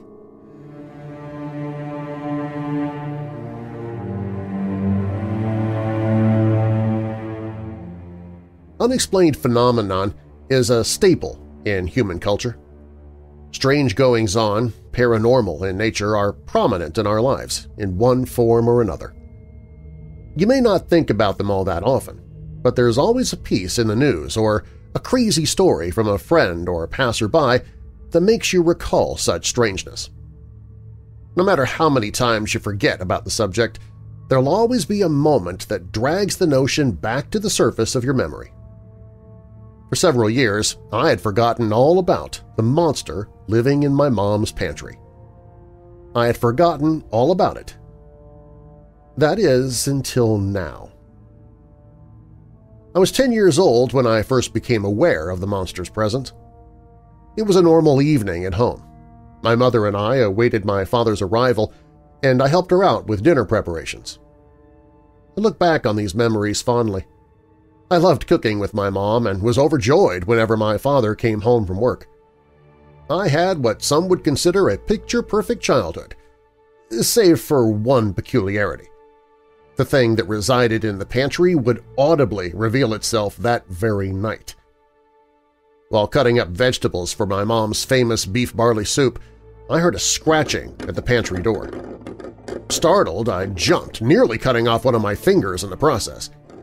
My mom looked over at the pantry, then to me with a concerned smile. I looked to her for answers, utterly baffled by the noise. There it goes again, scratching at the pantry door. "What is it, Mom?" I asked. "I'm not too sure, sweetie, but it's been here ever since we moved in. Sometimes it scratches at the door, other times it'll knock food off the pantry shelves. Some nights it doesn't make a sound at all." There was no comfort derived from her explanation. I was still frightened, and my mother noticed this. "It's nothing to be scared of, honey." "Is it something bad?" I asked. "No, of course not." Just then the scratching recommenced. I jumped a second time. My mother then walked over to the pantry door. "Here, look." She opened it up as the scratching continued. Once the door was completely ajar, the sound ceased. "See, sweetie, there's nothing to be worried about." Despite my mother's comforting words, my 10-year-old heart couldn't help but race with fear. In the coming years, I continued to help her cook, but I never once set foot back in that pantry, convinced that the thing living in there was a monster out to get me. This fear was kept alive by the scratching that would interrupt otherwise happy moments. I ignored it the best I could, but sometimes I would have to leave the kitchen. Eventually, the sounds stopped altogether. It's now been many years since then, and both of my parents have passed away. In their wills, I was left everything, including my childhood home. It took me a while to come to terms with their deaths and move back in, but I eventually accepted the situation and embraced the living space where I grew up. It was the little memories sprinkled throughout the house that helped me cope. Sometimes I would walk into the living room and see my dad sitting in his chair, smoking a cigar and watching his favorite sitcom. At other points, I'd see my mother in the kitchen making us dinner. These corporeal fragments of a time long since past kept me going. After a while, the house felt like home again. Until one day. I had just arrived home from work when it happened. I sat down on my dad's favorite chair and flipped on the TV to unwind. Something crossed my mind. Minus the tobacco, I had actually become my father.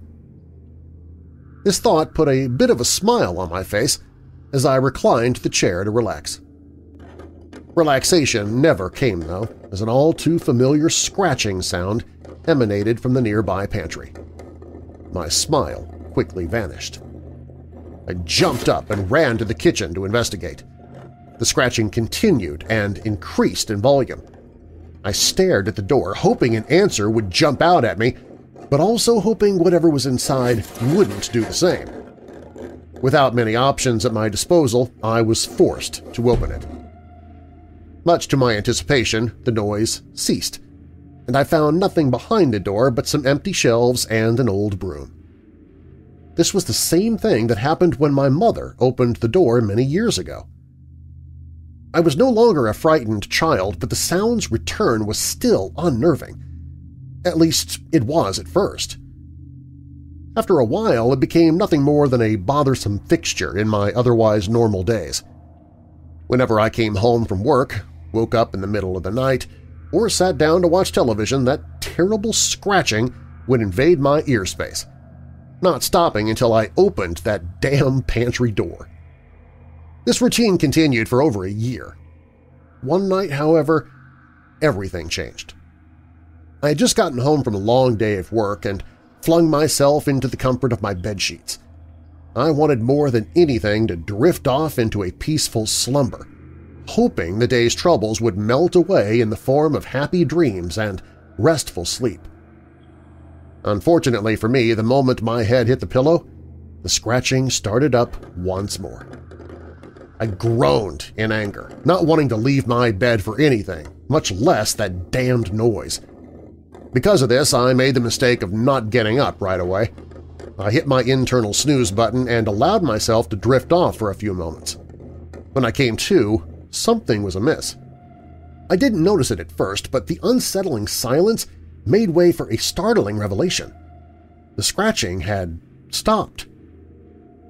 How strange. It's never stopped on its own before. Perplexed, I jumped out of bed and ventured downstairs to investigate.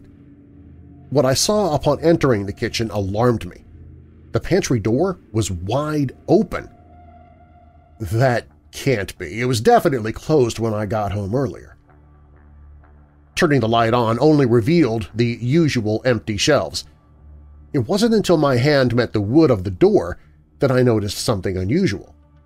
Embedded in the hard oak were deep gashes, claw marks that covered the entire bottom half of the door. Those weren't there before. What the hell is going on? My childhood was beginning to catch up with me. Memories of the pantry came bursting through the floodgates, the scratches, the nightmares, the fear. But I wasn't a child this time, and I wasn't going to let a little superstition get the better of me. It was just a raccoon or a large rat, that's all. At least that's what I told myself.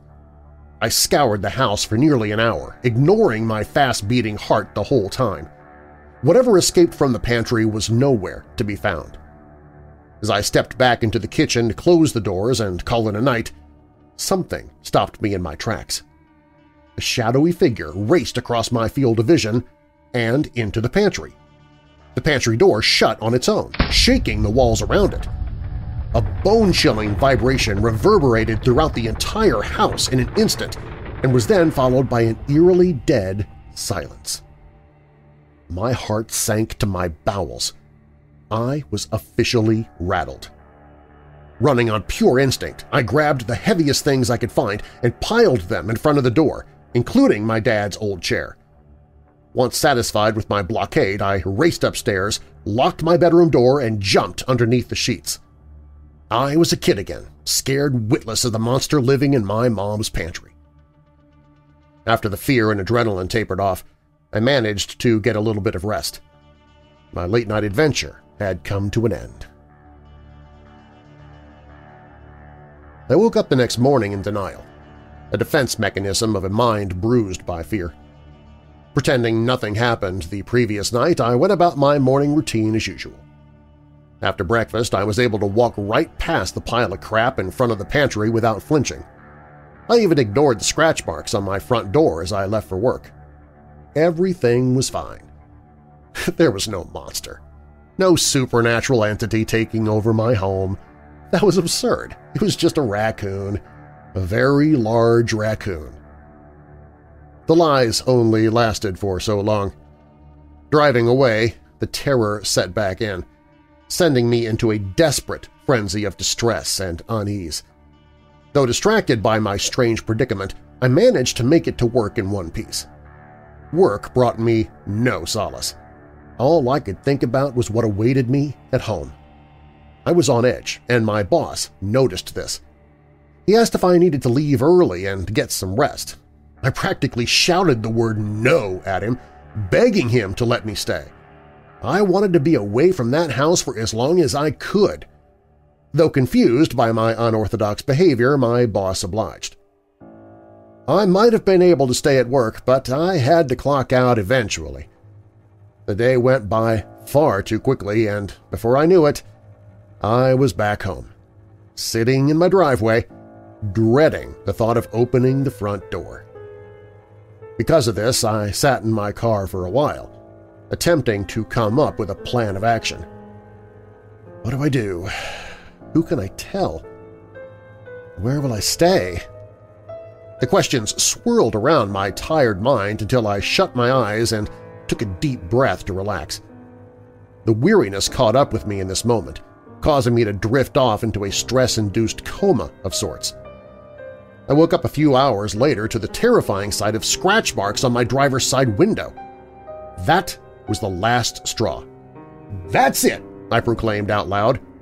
I wasn't going to let this thing control my life, and I certainly wasn't going to let it drive me out of my own home. This is where I grew up, where I spent my childhood with my mother and father. They were still with me, the recollections scattered throughout the house reminding me of who they were and the impact they've had on my life. No amount of scratching was going to tear through the memories I had of them. Fed up, I got out of my car, walked up to the house, and swung the front door open. I was greeted with the sound of scratching, but this time it was louder than it had ever been before.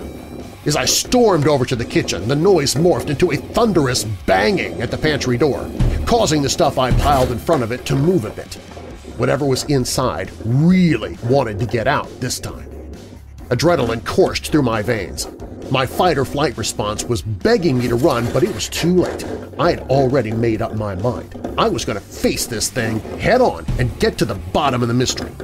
This was my home, after all. It belonged to me and my family, not whatever this thing was. In removing the stack of furniture, the banging continued and grew louder. The kitchen cabinets around me swung open. Various pots and pans fell off the shelves. An earthquake of supernatural proportions filled my home, but I did not allow it to rattle me. I knew what I had to do. After a moment of mental preparation, I opened the pantry door. There, sitting behind the door, was a dog. It sat there and looked up at me in confusion. I did the same to it. After giving me a once-over, it walked over to me and nuzzled up against my leg. I instinctively reached down and pet it, as I would any dog. But this wasn't any dog. After a few minutes of getting to know each other, it walked back into the pantry and vanished before my very eyes. It was a ghost. My fear completely dissipated after that day. I now come home to the sound of scratching and smile. I no longer open the pantry door in fear, but instead to let my new friend out. He walks around the house, exploring, just like a normal dog would. He even sits down and watches TV with me from time to time. He is a bit shy, though, vanishing whenever I have company over. Still, he's a good dog. A very good dog. I assume he belonged to one of the many owners of the house, seeing as it had been built long before my parents moved in. I guess he just couldn't let the place go. Neither could I. A few weeks of bonding later, and I realized that I didn't have anything to call him by. I walked over to the little guy and pet him on the back of his neck. That was his favorite spot. I thought about it for a moment and then came up with the perfect name. I will call you Monster.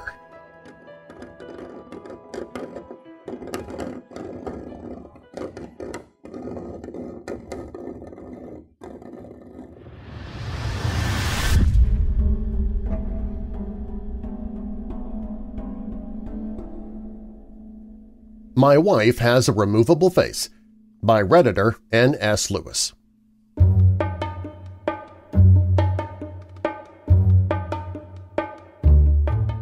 Samantha told me about it on our third date.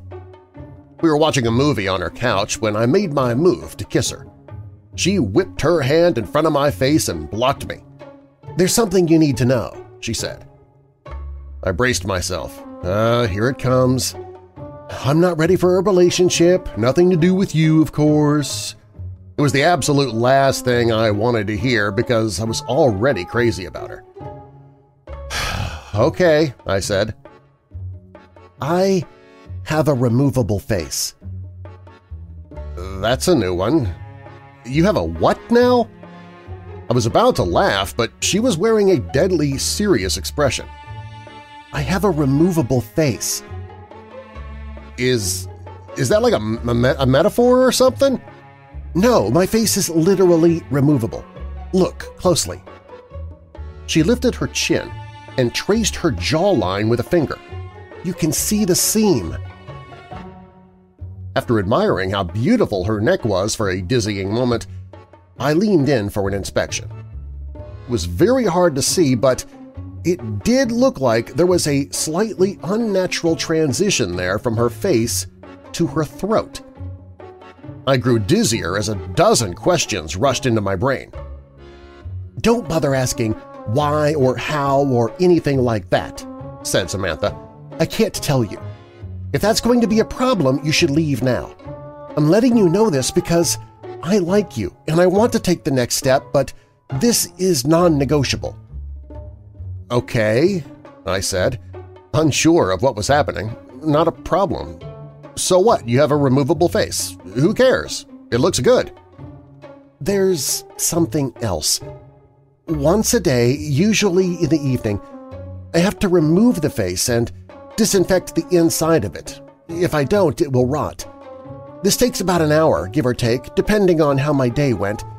During this time, you must never, ever look at my real face. Never. Do you understand?" Yes, got it. Don't ask about it. Don't look at your real face." Samantha stood up. "Now, I'm going to go into the bathroom and clean my face. That'll give you plenty of time to think about what I've told you. If you're here when I'm done, that's great. I would like that. But if you're gone, I'll understand." She turned and walked into her bedroom. I sat in stunned silence as I heard the bathroom door close. I gave the thing some serious thought. It was possible that it was a joke of some kind. It was possible that it was a delusion. Was it possible that it was true? Well, it was certainly possible to transform an actor's face with movie makeup, so I suppose it was possible that Samantha wore a removable face every day. Maybe she had had a horrible accident where her flesh had been mangled. Maybe her face had been melted by acid or burned by fire or the skin shorn off by heavy machinery. If it had, I would never know because she would never tell me and I would never see it. I pictured a face of raw, naked muscle rotting away. Could I kiss her if that was what I was kissing? But wasn't that what we all were under the skin? Just muscle and bone and blood and squishy organs? I paced around the living room, running my hand through my hair. I liked Samantha a lot. She was smart and funny and beautiful. But was that beauty real? Did it count? Did it matter if it was real or not? Was I being superficial even worrying about that? When she came out of the bathroom, I was still there. I looked at her face. She smiled, and I was in love. We dated. We moved in together. We decided to get married. For the most part, it was a completely normal relationship, typical of two young people in love building a life together. During the day, it was easy to forget about the face altogether. It looked natural enough, and only in certain positions, in certain lights, was there ever any indication that it wasn't natural. But every night was the same. Samantha would close herself in the bathroom, sometimes for an hour, sometimes for 2, and clean the inside of her face. The curiosity never left me. I would sit there and wonder what was under that face. I came so close to barging in on her a few times, but I never did. I did occasionally ask her about it, about what, if anything, had happened, about how it was possible to make the removable face look so real, about what it really looked like underneath. I tried to coax her into showing me, assuring her that I loved her no matter what and I didn't give a damn what her real face looked like. I was just curious, that's all. But she never showed me or told me the story behind it. She didn't get upset at me unless I was really badgering her. She'd just shrug and say, "You know you can't see it. You know I can't tell you about it." I never told anyone about Samantha's removable face. It's not that she asked me not to, I just didn't think it was anybody's business. Except once. I did tell somebody. It was during my bachelor party. We'd rented several cabins in Big Sur and spent the night drinking and packing our noses with powders that we shouldn't have been packing our noses with. Everyone else had passed out, and the sun was creeping up behind us as I stood on the majestic cliffs with my friend Chris, looking down on the Pacific waves crashing against the rocks. Chris was my best friend, as close to a brother as I'd known. We'd grown up together and visited each other at college often, and spent the summers together. After college, we'd moved to different cities, but we stayed in close contact. Standing there on the cliffs, I told Chris about Samantha's removable face. At first, he thought I was joking. Then he had 1,000 questions, most of which I couldn't answer. What's underneath? I don't know, man, I don't know. Doesn't that drive you crazy, not knowing? I shrugged. Lots of stuff I don't know. I don't know how to do calculus, and I don't know what happens when we die. But dude, she's about to be your wife, and you don't even know what she looks like. I mean, I'd have to take a look. Like, you could set up a camera in the bathroom. That's where she does it, right? Set up a camera and have a look, and then you'll know. I sighed. Yeah, it drives me crazy. I've asked her 1,000,000 times, but she told me I could never look. You gotta respect that, man. Even if I don't like it, that's love. Chris laughed. You telling me to respect a woman? Up is down now. Then we fell back into talking about old times as a new day dawned. Chris was in town for business last week and planned on spending the weekend at our house. The conversation at Big Sur had happened 4 years ago, and we hadn't spoken about Samantha's removable face since, despite keeping in close contact and seeing each other as often as two people transforming into adults in different parts of the country can. It happened on Saturday evening. We were lounging lazily in the backyard, deep into the beer, having just finished with some grilled steaks, when I got a text from work. "Damn it!" I groaned. "I have to make a work call." "Seriously?" said Samantha, raising an artificial eyebrow. "On a Saturday night?" "My biggest client, baby. Sorry." "It is what it is, I guess," said my wife. "I'm going to head inside and get cleaned up. Chris, are you okay? Just hanging out for a bit?" Chris smiled. "I'll be fine. Got my beer, got some weeds to pull in your garden. God knows your lazy-ass husband isn't doing it. These tomatoes are choking to death. It's a tragedy." I rolled my eyes and went into the side yard to make my call.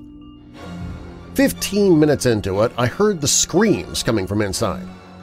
Both my best friend and my wife were wailing in terror. I dropped the phone and ran into the house and down the hall to our bedroom. Through the open door, I could see that the door to the master bedroom was also standing open. "Don't come in!" screamed Samantha. "I don't have my face on! Call an ambulance! He looked! Oh, God, he looked!" She sounded desperate and truly horrified. That made me desperate and horrified, and I wanted to rush into the bathroom, but I knew suddenly that that would be a mistake. I knew suddenly that Samantha didn't want me to look at her real face, not out of a sense of vanity, but for my own safety. Chris staggered backwards out of the bathroom, He was holding a straightened-out paperclip which he had used to pick the privacy lock. Now he was stabbing it again and again into his own eyes, shouting gibberish. He was clearly in the depths of madness, and it turned my stomach to see him mutilate himself like that. "Call an ambulance!" my wife screamed. "Don't come in here, he looked!" I turned and ran to the side yard where my phone was lying in the newly mowed grass. My client was still on the line, alarmed, asking what was happening, what all the screaming was. I hung up on him and called 911. When the paramedics arrived, Chris was having a seizure in the hallway. Samantha was stroking his head, sobbing. Her face was on, but it had been done hastily and everything looked a little off. My world has been dark this past week. My best friend is in a psychiatric hospital under suicide watch. He's completely blind and mostly catatonic, except when he slips into a violent, babbling mania. The doctors are optimistic that his state is temporary, but they don't know the truth about what caused it. Because I told the paramedics that Chris had taken a large dose of psychedelic mushrooms and fallen into psychosis. I saw no good reason to tell the truth about what had happened. Who would believe that one look at my wife's real face would make somebody insane? At best, we would be the subjects of a lifelong investigation. At worst, we would have to prove that what we were saying was true by showing somebody Samantha's face. Then the same thing would happen again, and what after that? I had no idea, and no interest in finding out. For Samantha's part, I knew that she would never consent to show anybody her real face, no matter what the consequences of refusal were. I did get a follow-up call from the police, asking me to confirm my story. The hospital found no traces of psilocybin in Chris's blood, though that's not unheard of since it does have a short half-life. If they end up testing his hair, I will likely be in a lot of trouble, but that's truly the least of my concerns. Samantha is in a state of her own. She still cleans the inside of her face, though not as regularly, and when she puts it back on, it's always crooked now. It's beginning to smell a little bit, too. I've tried to assure her that it wasn't her fault. He knew, I said. I told him that nobody was ever allowed to look at it. He knew, and then he broke into the bathroom. This is not on you, baby. Please, talk to me. Not on me? That one look at my face makes people insane? Please, I just need some time alone. As for me, I'm doing my best to hold it together. Do you know what's strange, though? Despite what happened to Chris, I still find myself curious about what my wife's real face looks like. More curious than ever, really.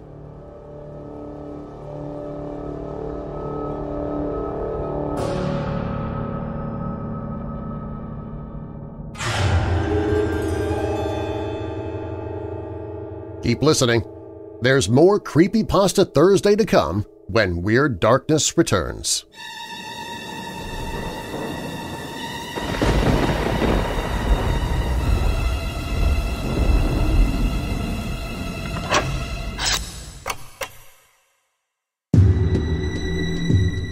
Your Haunted Lives – True Tales of the Paranormal by G. Michael Vasey, a collection of creepy, often downright chilling true experiences of the paranormal submitted by visitors to the My Haunted Life 2 website. The tales have been carefully selected and edited and range from apparitions to hauntings to demons through to the downright bizarre. This terrific collection of true stories of the paranormal will keep you looking over your shoulder. Your Haunted Lives – True Tales of the Paranormal by G. Michael Vasey. Narrated by Darren Marlar. Hear a free sample on the audiobooks page at WeirdDarkness.com.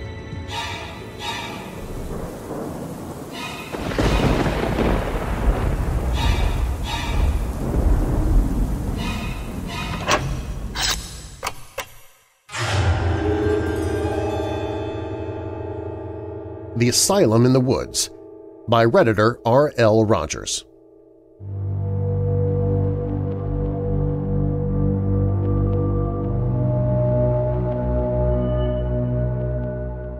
The town I grew up in sits next to the Miles Standish State Forest in Massachusetts. Growing up, my friends would all tell me ghost stories about the area. A woman in a white dress following your car as you drive through, creepy laughter out by the ponds deep in the woods, and hitchhikers killing those who tried to help them. It wasn't until after I graduated that I heard the story of the mysterious asylum in the woods. I'd met with my friends Chris, Liz, and Ryan at a cemetery that sat about a mile outside the wooded area. We had planned to venture on a ghost hunt that evening. As the sun got low and the air grew colder, Chris decided to tell us another ghost tale about the forest. He started off by telling us that the other stories we had heard were all fake, but he knew of one that was indeed true, a story that stemmed from his own personal experience. "Out in the woods," he began, "is the last remaining fully operational asylum in America. It sits on a road that starts in the middle of nowhere, only accessible by foot. A friend and I had read about this supposed asylum online, only finding one mention of it at all. We decided one day to go look for it ourselves. When we went searching and finally found the road in question, it was almost midnight. We walked along the path for what seemed like hours. Eventually, we spotted it around a bend in the road, partially blocked by the trees." Chris took a moment to think back over the experience and then continued. "As we got closer, we spotted what we thought was a guard roaming the perimeter. We rushed to hide behind some nearby bushes. After waiting a moment, making sure we hadn't been discovered, I peeked my head out for a better view. I pulled out my phone, went to my camera, and zoomed in on the guard to get a closer look. It was as if the man felt himself being watched, because he suddenly stopped walking and slowly turned, looking directly at the camera. His face was grotesque. It looked as though he had suffered many severe deformities. As I stared upon the face of death, the building's lights went out, and a high-pitched sound caused my friend and I to cover our ears. After recovering from the noise, we lifted our heads and noticed that the asylum was gone. Freaked out, we ran back to the car as fast as we could." Chris took a moment to settle himself, clearly rattled by his own memories.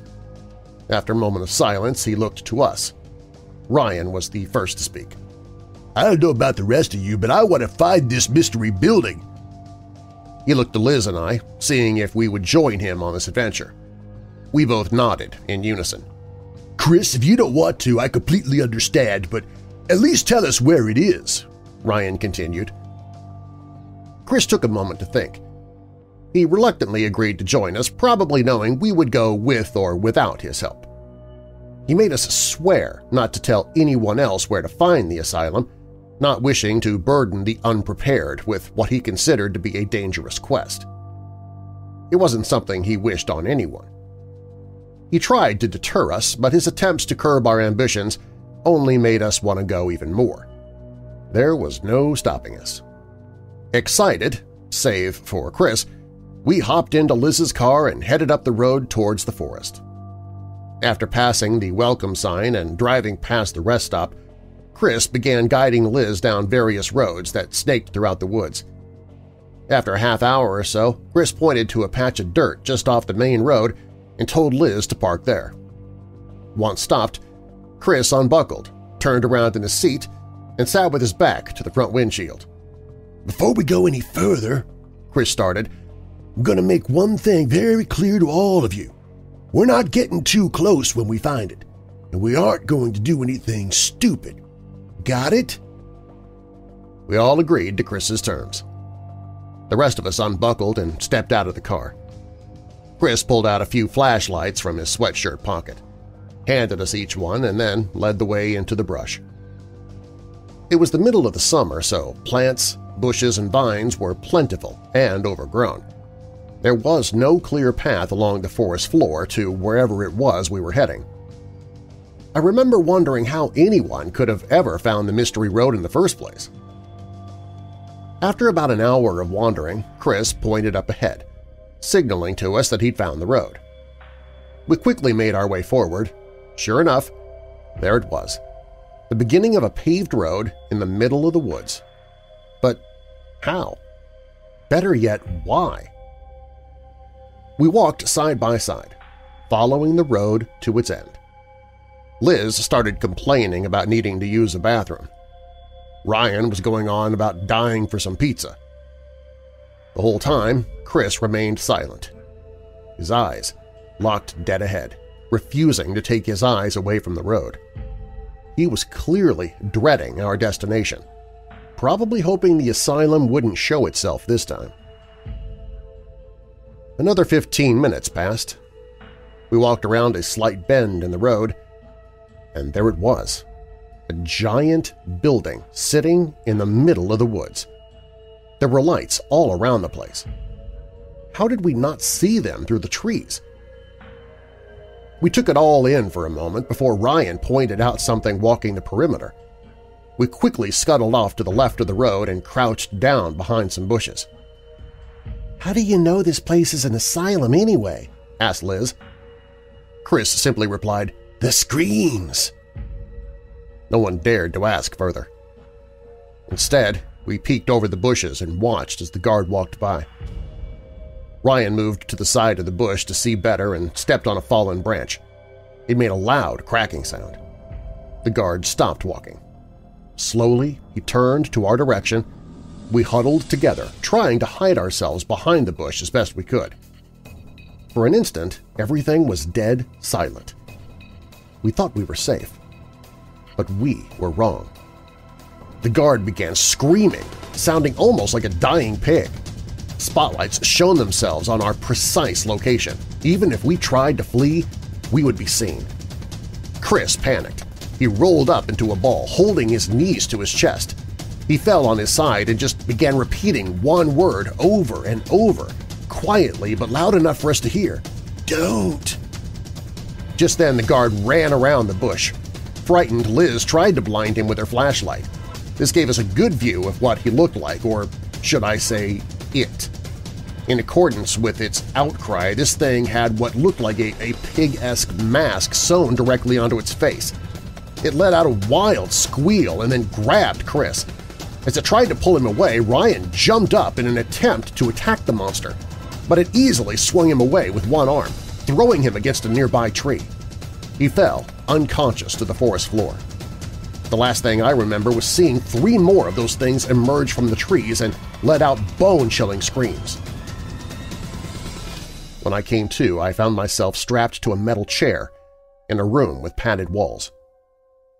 In front of me, Chris, Liz, and Ryan were bound in a similar fashion. Chris and Liz were both conscious, but Ryan was still out cold, his head slumped back over the neck of the chair. I heard a door open from behind me, the hinges squeaking as it swung. A man in a white lab coat walked in and stood in the center of the room. He looked at Liz, Ryan, and myself and then turned to Chris. "Ah, you're the one who was here last time, aren't you?" the man began. "Did you miss her? Is that why you came back?" "What is he talking about, Chris?" I asked. My voice shook as I spoke. "Oh, he didn't tell you?" the man asked. "He was here with us for a few days. I'm surprised he didn't mention it. I wonder if it's because she didn't leave with him." Who? Who was with him?" Liz blurted out, her face soaked from tears. "Her," Chris said. "This place. You see, I felt awful for a very long time. I was constantly sad for no apparent reason, missing work because I would sleep away the days. I met her in a dream. She said she could help. That's when she brought me here. I'm sorry I lied. I just wanted to see her again so badly. I didn't want to go alone." The man stood up and shoved Chris back. His chair tipped over and he fell to the floor. The loud thud his head made caused Ryan to wake. Startled, he began screaming. The man turned towards the door and waved someone to come over. One of the pig creatures walked in, picked Chris up, and then went over to Ryan. It stuck a large syringe into his arm, injecting him with a green liquid. Ryan quickly fell back asleep. "What is this place?" I asked the man. "This place? You mean its name? This place is called a.k.a. Asylum. Here we make people whole again." He leaned in close, his nose almost touching mine. He continued, "Here you are home. Well, as long as you pass the scan, that is." "Scan?" Liz asked. She started crying again, but held it together enough so as not to become hysterical. The man once again waved someone in from the door behind me. In came another pig-like creature. In its hands was a device. On it were various buttons, lights, and knobs. He held it in front of Ryan's face. It made a beeping sound. Seeming content with that, it moved to Liz, who was shaking. She closed her eyes and turned her head away as the monstrosity hovered the device over her face. Again, the device made a satisfactory beeping sound and the pig moved over to Chris. The man put his hand out, blocking the way of the creature. "We already know he's good," he spoke. "Can I just go to my room? I miss her," Chris replied, sternly. The man nodded and ordered the creature to undo his binding. Chris stood up, rubbed his wrists, looked at Liz, Ryan, and then at me. He took a deep breath and walked out of the room. That was the last time I ever saw him. The pig creature made its way over to me. As it held the device in front of my face, the man became curious as he looked intently at the flashing lights. Then the device made a beeping sound like that of a buzzer. The man's face turned sour. He pointed to me and ordered I be removed from the building at once. He called me non-compatible. Before I could react, I too was injected with a green liquid. When I awoke, it was daytime, and I was lying on the pavement. I looked around, feeling very queasy. I was back on the road, just outside of the asylum. Once I recovered my focus, I looked to where the building should have been, but it was gone. In its place was a large clearing of dirt, surrounded by trees. I searched the area for a bit before heading back in the direction from whence we came. I didn't have Liz's car keys, so I walked out of the forest. I went to the police station and tried to report the incident, but no one believed me. And no one ever has. To this day, almost 8 years later, I still haven't seen my friends. It's almost like the world has forgotten that they ever existed. Over the years, I've gone back to that spot in the forest, but the asylum is never there. I don't think it ever will come back.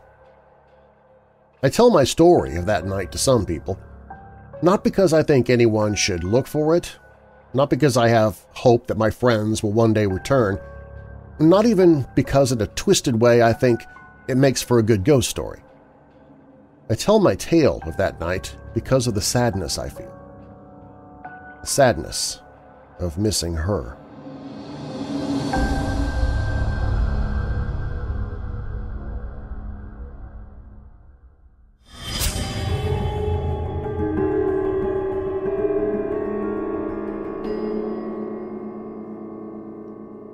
More Creepypasta Thursday still to come when Weird Darkness returns. And a quick note of warning, our next story is incredibly graphic and not for the ears of children.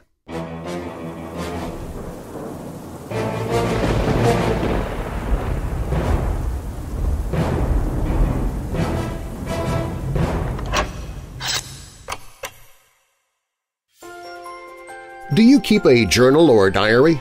If not, maybe you should consider it.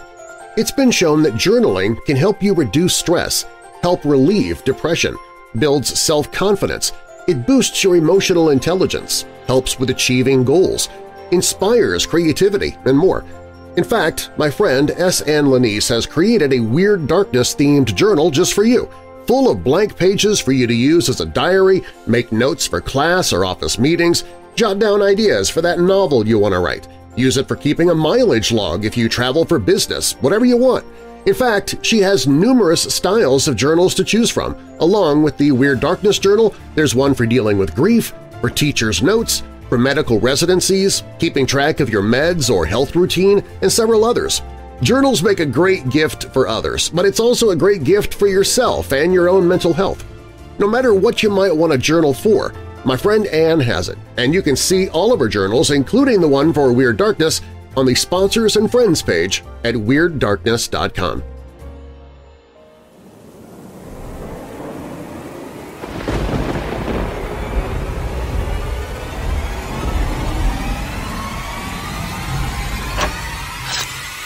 Secret Bar by K. Banning Kellum.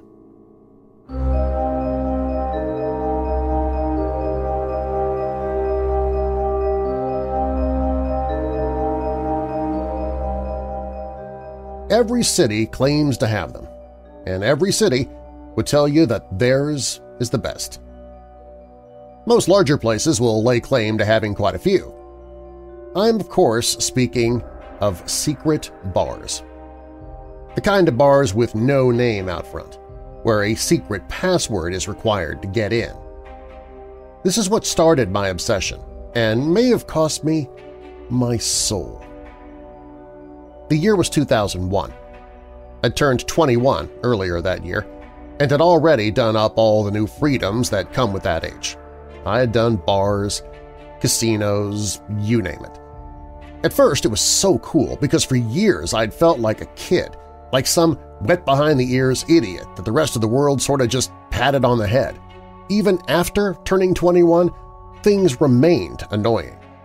People would hear that I was 21 and treat me not like an adult, but as a new adult, like a grown-up that still needed grown-ups. I was annoyed. I worked downtown in a dreary office job, inputting data. The nice thing about it, though, were my hours, 3 p.m. to 11 p.m. For a single guy in his early 20s, it was perfect. I got to sleep in every day, and I'd get off work just in time to take the quick walk from the New Orleans Central Business District, cross over Canal Street, and bam, I was in the French Quarter, land of booze and women. Lots of fun times were spent down there. But, as I said, even that began to get boring. Really boring. So I began to research secret bars. I found a few right away, and most of them were, well, just as boring as the regular bars.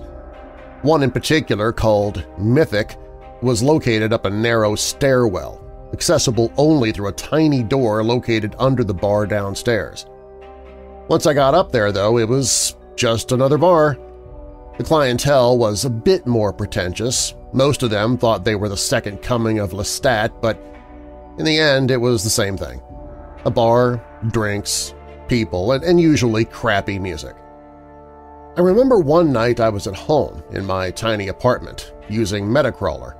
Remember, this was 2001, and searching for more secrets in my city that I was old enough now to exploit. I kept finding links to the same boring places I always went to. Then my email binged, or should I say announced, "You've got mail." I clicked open my email and saw the heading for the message that read, "Secret Bar." Now, I was sure if I had asked anybody on my AOL buddy list for help, and I didn't recognize the sender. I figured maybe I was in a chat room one night and asked around, but I figured it was worth a check. The email was simple and short and read something like this. Secret New Orleans Bar. Looking for a journey, not afraid of hell, not too shy for heaven? Then come to visit us. Be in Jackson Square tonight at 2 a.m. Wear a black shirt and gray pants and have a cup of coffee in your hand. Seat yourself in the third bench. This is your only invitation. Miss it and you will never be invited again. P.S. Come alone, tell no one.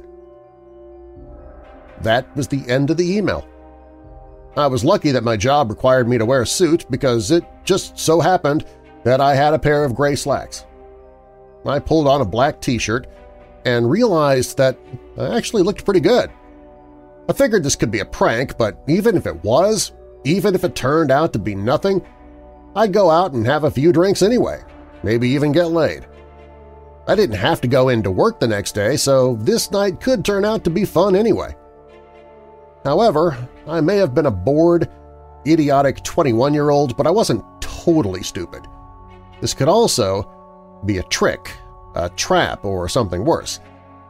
So I called my best friend Mike up.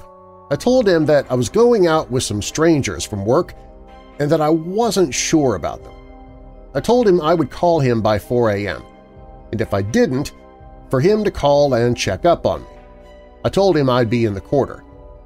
Mike had to be up for work at 4 a.m., so it wouldn't put him out of his way to call me when he got up. I left my apartment at around 1:30 a.m. I only lived about 15 minutes from downtown, but I figured I'd make sure that I was on time. By 1:55 a.m., I was sitting on the third bench in Jackson Square, sipping my coffee and waiting. At 2 a.m., the cathedral bells rang out twice, and I received a tap on the shoulder.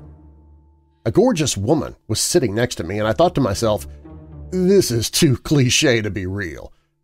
To me, she seemed like a walking cliché for a hidden bar. Goth girl, mid-20s, really hot. Yeah, she was from the bar. I knew it from the start. "I'm Jody," said the woman. "Well, at least you're not Raven or Death or Lilith or some other stereotypical goth name," I replied, but I did so with a smile. She returned my smile with one of her own. "Nope, always been Jody. And you must be Kurt, right?" She knew my name. Very cool. Of course, my name was on my AOL profile where the email was sent, so if this was her attempt at a cool trick, I was one step ahead. "Yeah, Kurt, that's me. I guess you're here to show me to the secret bar?" I asked. "Only if you're ready to journey to hell, or heaven depending on your tastes. We like to consider this to be the first back-out point for new clients. You can decline the invitation now and go home or to some other bar or wherever you'd like. Only be warned that no other invitation will ever come to you again." I considered this and decided that it was already after 2 a.m. I was out, dressed and full of coffee. I wanted to see this place. "Lead on, Miss Jody," I replied. She stood up and began to walk ahead of me, at a rapid pace, I might add. We walked in silence for some time, weaving deep into the quarter, past Bourbon Street, past all the loud and drunk tourists, past the warm and safe lights, the cop cars, the music from the bars. Before long, we were in the dark part of the quarter, mostly residential, and very few people were on the streets this way. She suddenly stopped and walked up the stoop to a private residence. She fiddled with keys, opened the door, and gestured for me to enter. "Wait, is this someone's house?" I asked. "This is the house where the dead scream in silence, where the walls rot, where pain becomes pleasure, where pleasure becomes death. This is the house of Din, he who dwells on the Black Star. Enter." I thought this was the coolest pitch for a bar I'd ever heard. I figured it was rehearsed, but she said that whole little phrase with a lot of conviction. I had no idea who Din was, and I certainly didn't know about black stars, but I did have a desire to push on. She walked me into the house, which was empty. No furniture, no nothing. Now, French Quarter real estate isn't cheap, so if this place was renting a house just to serve as the cover for a bar, they clearly took themselves seriously. This might not be so boring after all. What happened next was strange. She turned me towards a small hallway with an elevator.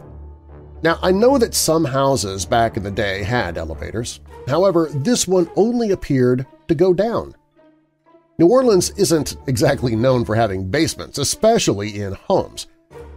As I went to step in, she stopped me once more. "This is your second back-out chance. Same as before, you can turn around and leave. No harm, no foul." "Push the button," I replied, pointing at the down button, and stepped in. The elevator ride felt long.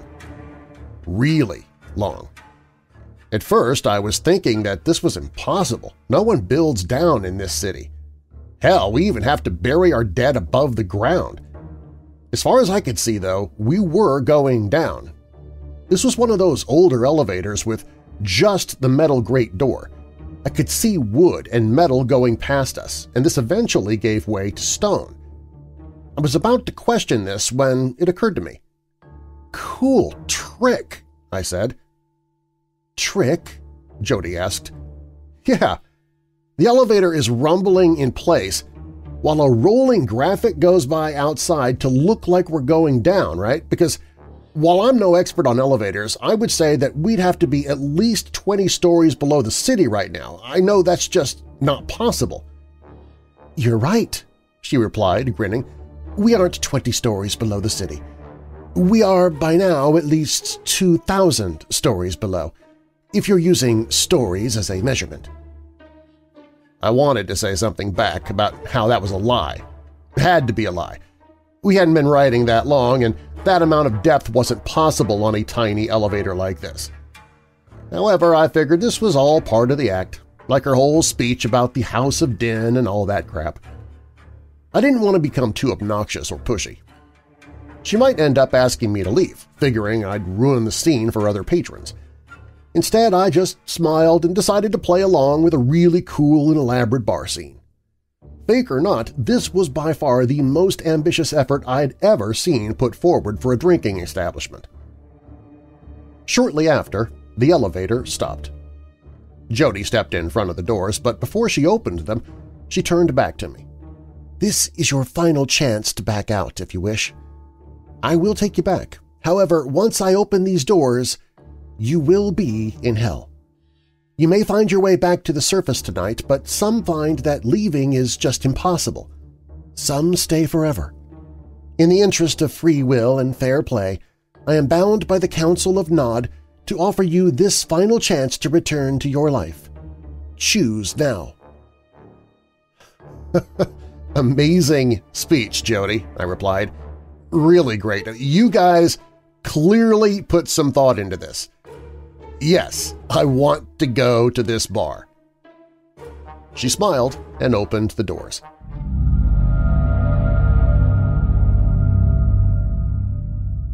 A small door sat at the end of a wooden hallway that looked like it may have been built around the time of the pyramids. There were no lights. I could only see by the small electric light in the elevator, and the light coming from the door ahead.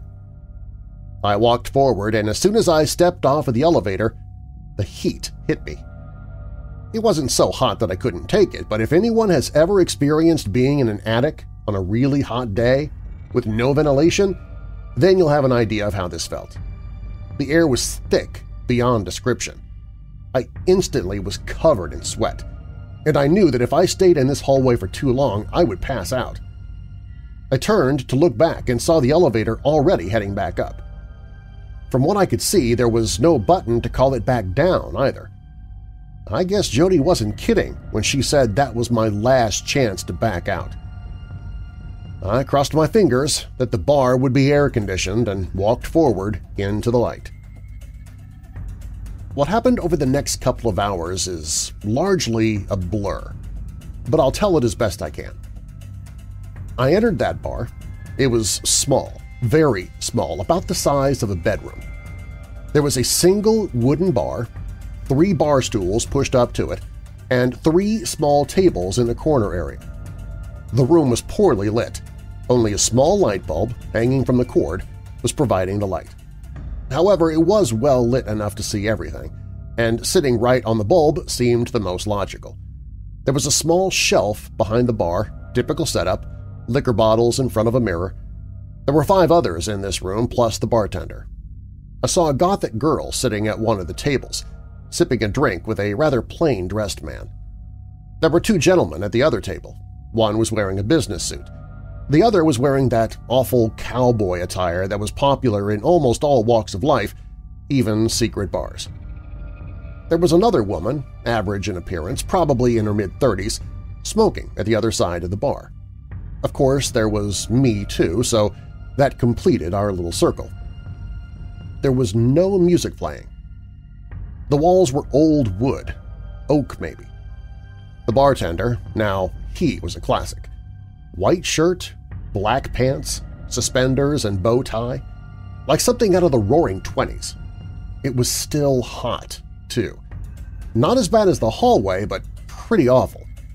Liquor would only make me hotter, but I was here now. I figured I would test the waters. Now, as for the liquor, I saw no bottles that I could recognize. None were labeled. There was no beer either, no name brands, no cash register, no bar mat. This place was as simple as you could want. After a moment, the bartender spoke to me. "Welcome to hell," he announced, smiling. Cool name. Sort of expected it, though. I tried not to sound rude or pretentious. They had put on a great show tonight, but calling the place hell? Really? Too predictable. "Well, it translates differently in lots of places. Hell's just the way you know it. Shall I call it something else?" he asked, and he didn't seem to be joking or annoyed. "No, hell's fine. How about a drink? Jack and Coke, please," I said. "No Jack here, and no Coke either," he answered at once. "What do you have then?" I asked. "Well, most people down here have a drink we call regret. I can also serve you loneliness, or if you're feeling particularly bold, our house special is damnation." Wow, you guys are really playing up the hell thing. Okay, serve me some regret, please. He handed me a drink poured from a brown bottle. It tasted amazing, too. I figured it to be a bourbon and wished I had some Coke to mix with it. Apparently there was no ice here.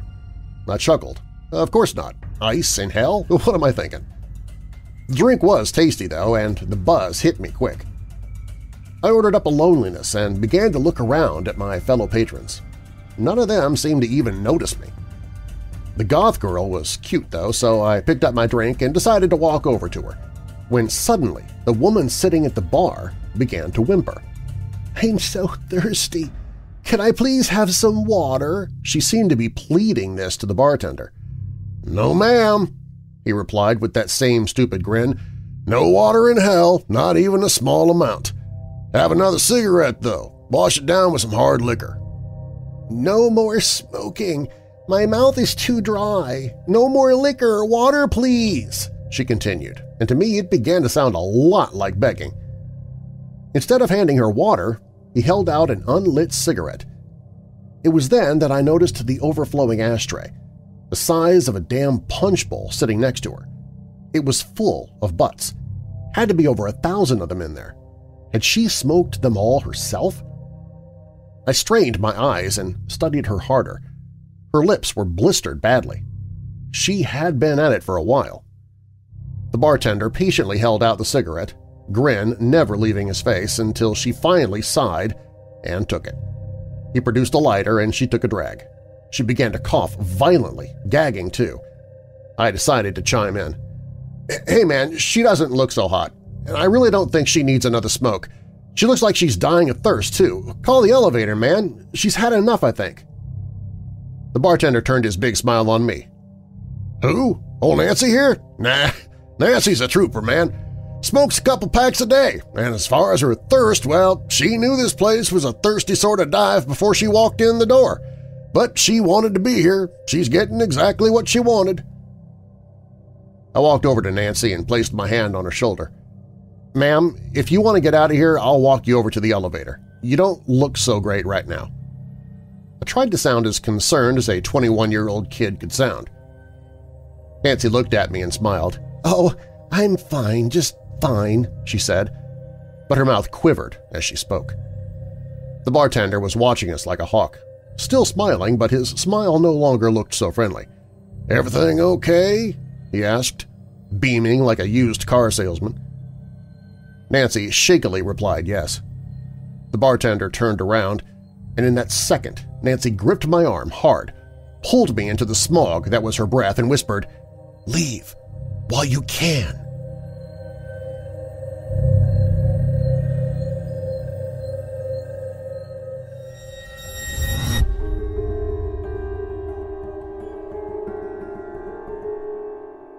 The conclusion to our Creepypasta Thursday story, Secret Bar, is coming up in just a moment, and a reminder that when we return to this story, it will be incredibly graphic and not for the ears of children.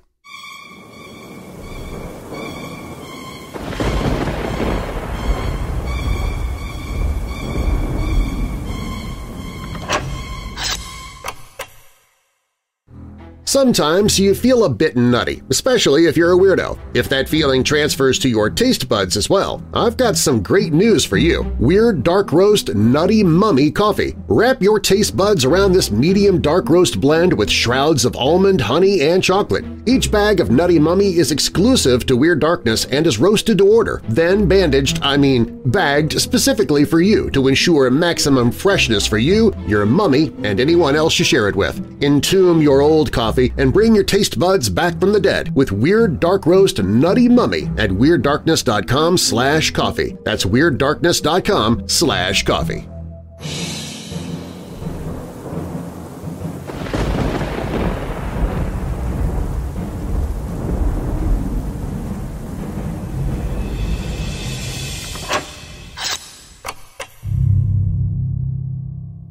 The bartender turned around, and in that second Nancy gripped my arm hard, pulled me into the smog that was her breath, and whispered, "Leave while you can," so low that I almost missed it.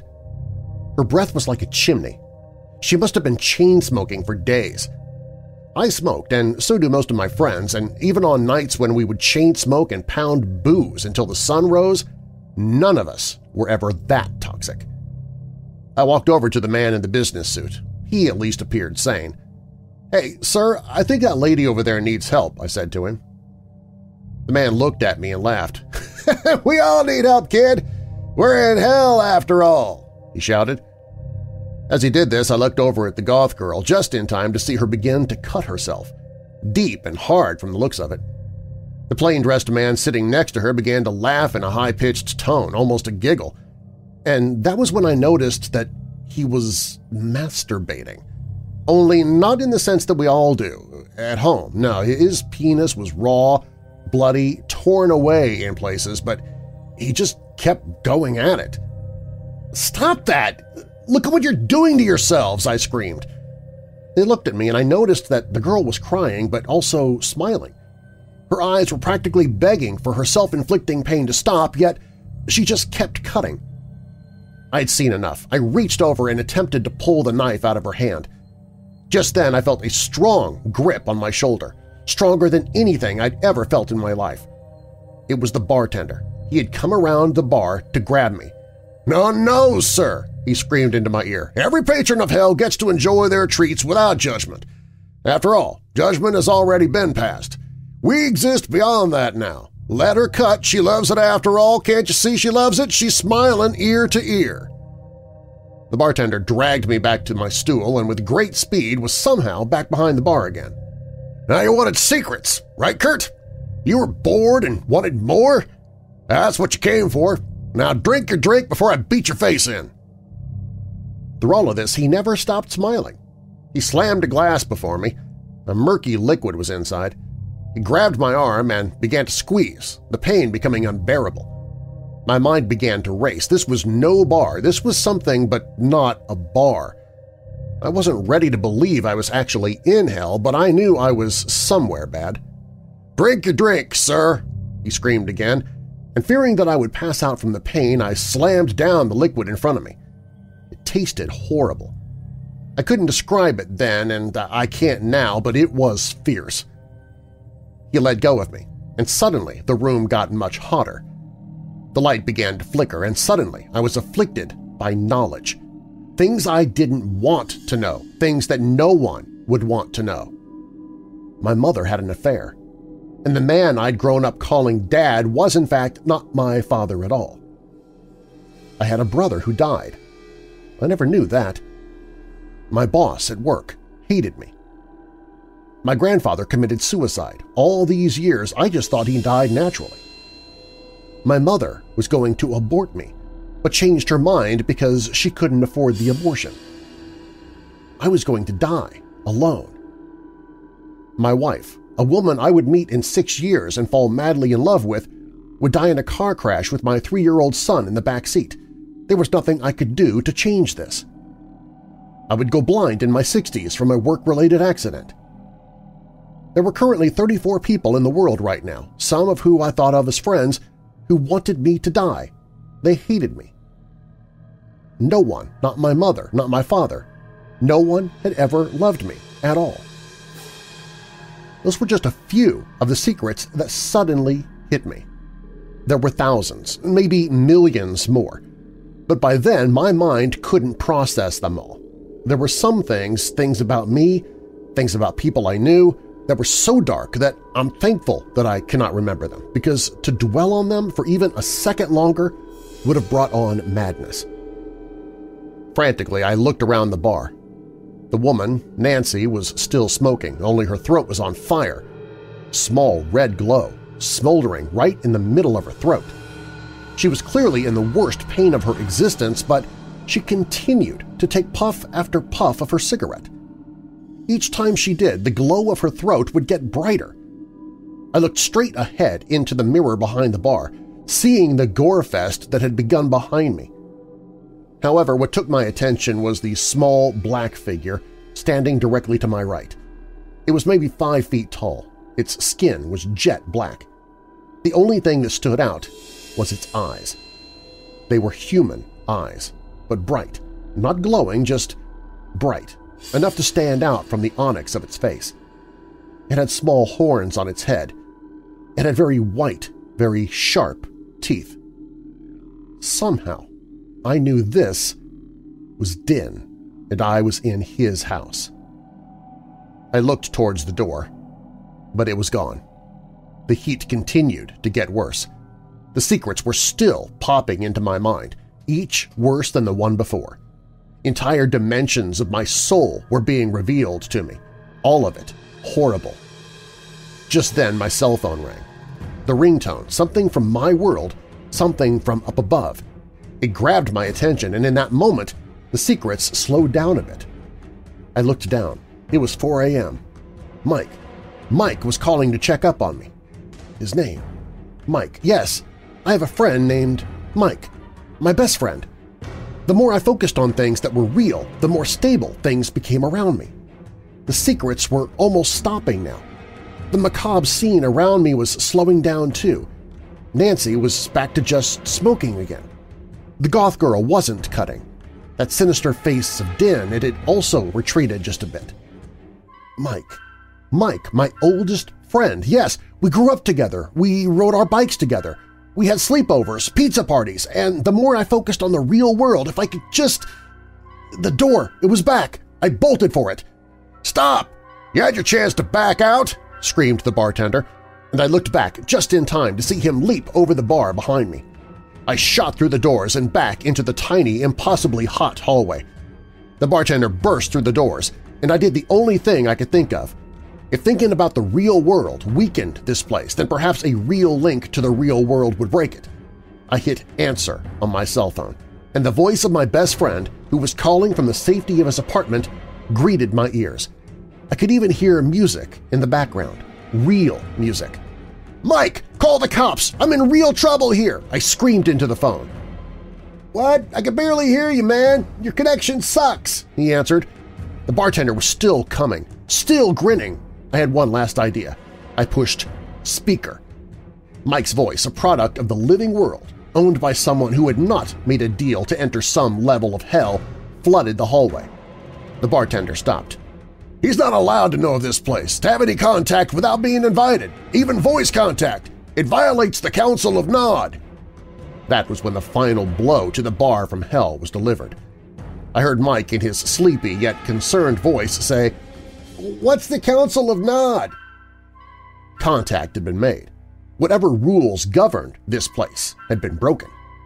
Suddenly, the elevator came down. The bartender, still smiling, looked down at me. "Sorry, sir, but you have violated the rules. You are no longer welcome at this bar. Please leave." Jody was standing in the elevator. I stood up and climbed in. The effects of the drink I consumed were gone. No more secrets. My phone had died. I guess calling from hell drains a battery. However, the effects were enough. We rode up in silence. When we reached the surface, Jody walked me out of the house onto the stoop. Then she spoke. "You may think you won tonight, but you didn't. You had a chance to ride this elevator up as well as down. Your heart wanted secrets instead of happiness, though, so it went down. You could have gone up, and everything you could have ever possibly desired would have been yours. So go on. Feel proud. We like proud mortals, because the proud ones always find their way back to hell." "Screw you, Jody," I replied, but I did so as I was walking away. I didn't want to tempt these people any more than I had.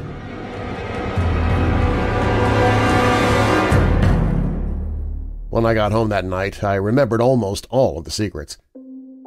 Over the years, they've slipped away, slowly at first. Then, like a dream, I would wake up and more would be lost. I wrote down the ones that I listed here because I didn't want to forget them all. However, when I read them now, they don't seem like secrets anymore, just like weird lies. Of course, I called the police the very next day. I wanted to help those people down there, had to dress up the story a bit. I told the cops that I was led there by Jody after meeting her in the quarter. I left out the part about the place possibly being a level of hell and simply described it as a basement where people were being tortured. The cops got a warrant and went in. The house was empty, as I said it was. However, there was no elevator found. The cops said there was a large closet area that appears to have had an old elevator at one time, but it was long gone now. The house itself was still on the market. It had no owner. For a few years, I'd go down to Jackson Square around 2 a.m., hoping to catch Jody luring another victim into the house. However, I never saw her again. Years went on. I did marry. And no, my wife was never killed in a car accident. We don't have kids yet, though. Perhaps when I violated the contract, the Council of Nod or whatever, I somehow broke that cycle. I'll never know, but I will be careful. After I posted this, I burned the list of secrets that I'd written down. Of course, I could always read them on here, but I won't. And in time, hopefully I will forget them too. I never confronted my mother about the abortion plan or asked who my real dad was. Those secrets seemed so real, but Satan is also called the father of lies for a reason. I'm not sure if Din is Satan or just a lesser version of him, but I doubt that Din is a very honest sort either. I post this as a warning, though. A warning to be careful when seeking out secrets. Some things are kept secret for a reason, and to know them is to know madness.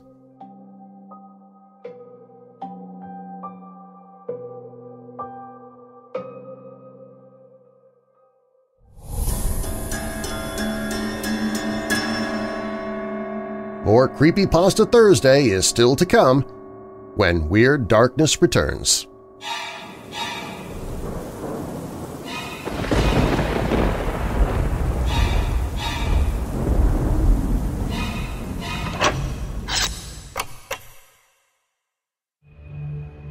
What kind of person does it take to build a civilization from the ground up? Astronaut Nick Burke will have to learn how to be a leader if he wants humanity to survive on a new planet, even if he himself is no longer human.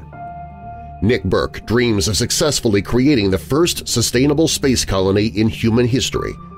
After a third failed mission on Mars, Nick returns to Earth heartbroken. But during the trip home, he has an epiphany caused by a near-death experience on how to truly accomplish his dream. Nick launches a billionaire-funded startup company that solves the interstellar travel problem, transporting people in a spaceship without any people aboard.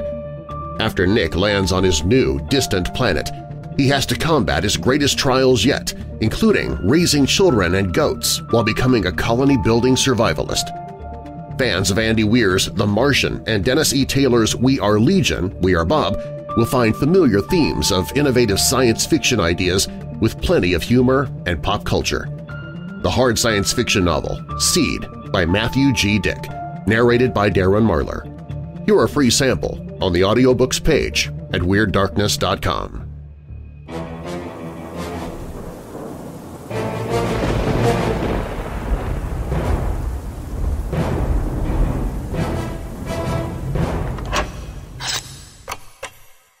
The Statement of Randolph Carter by H.P. Lovecraft.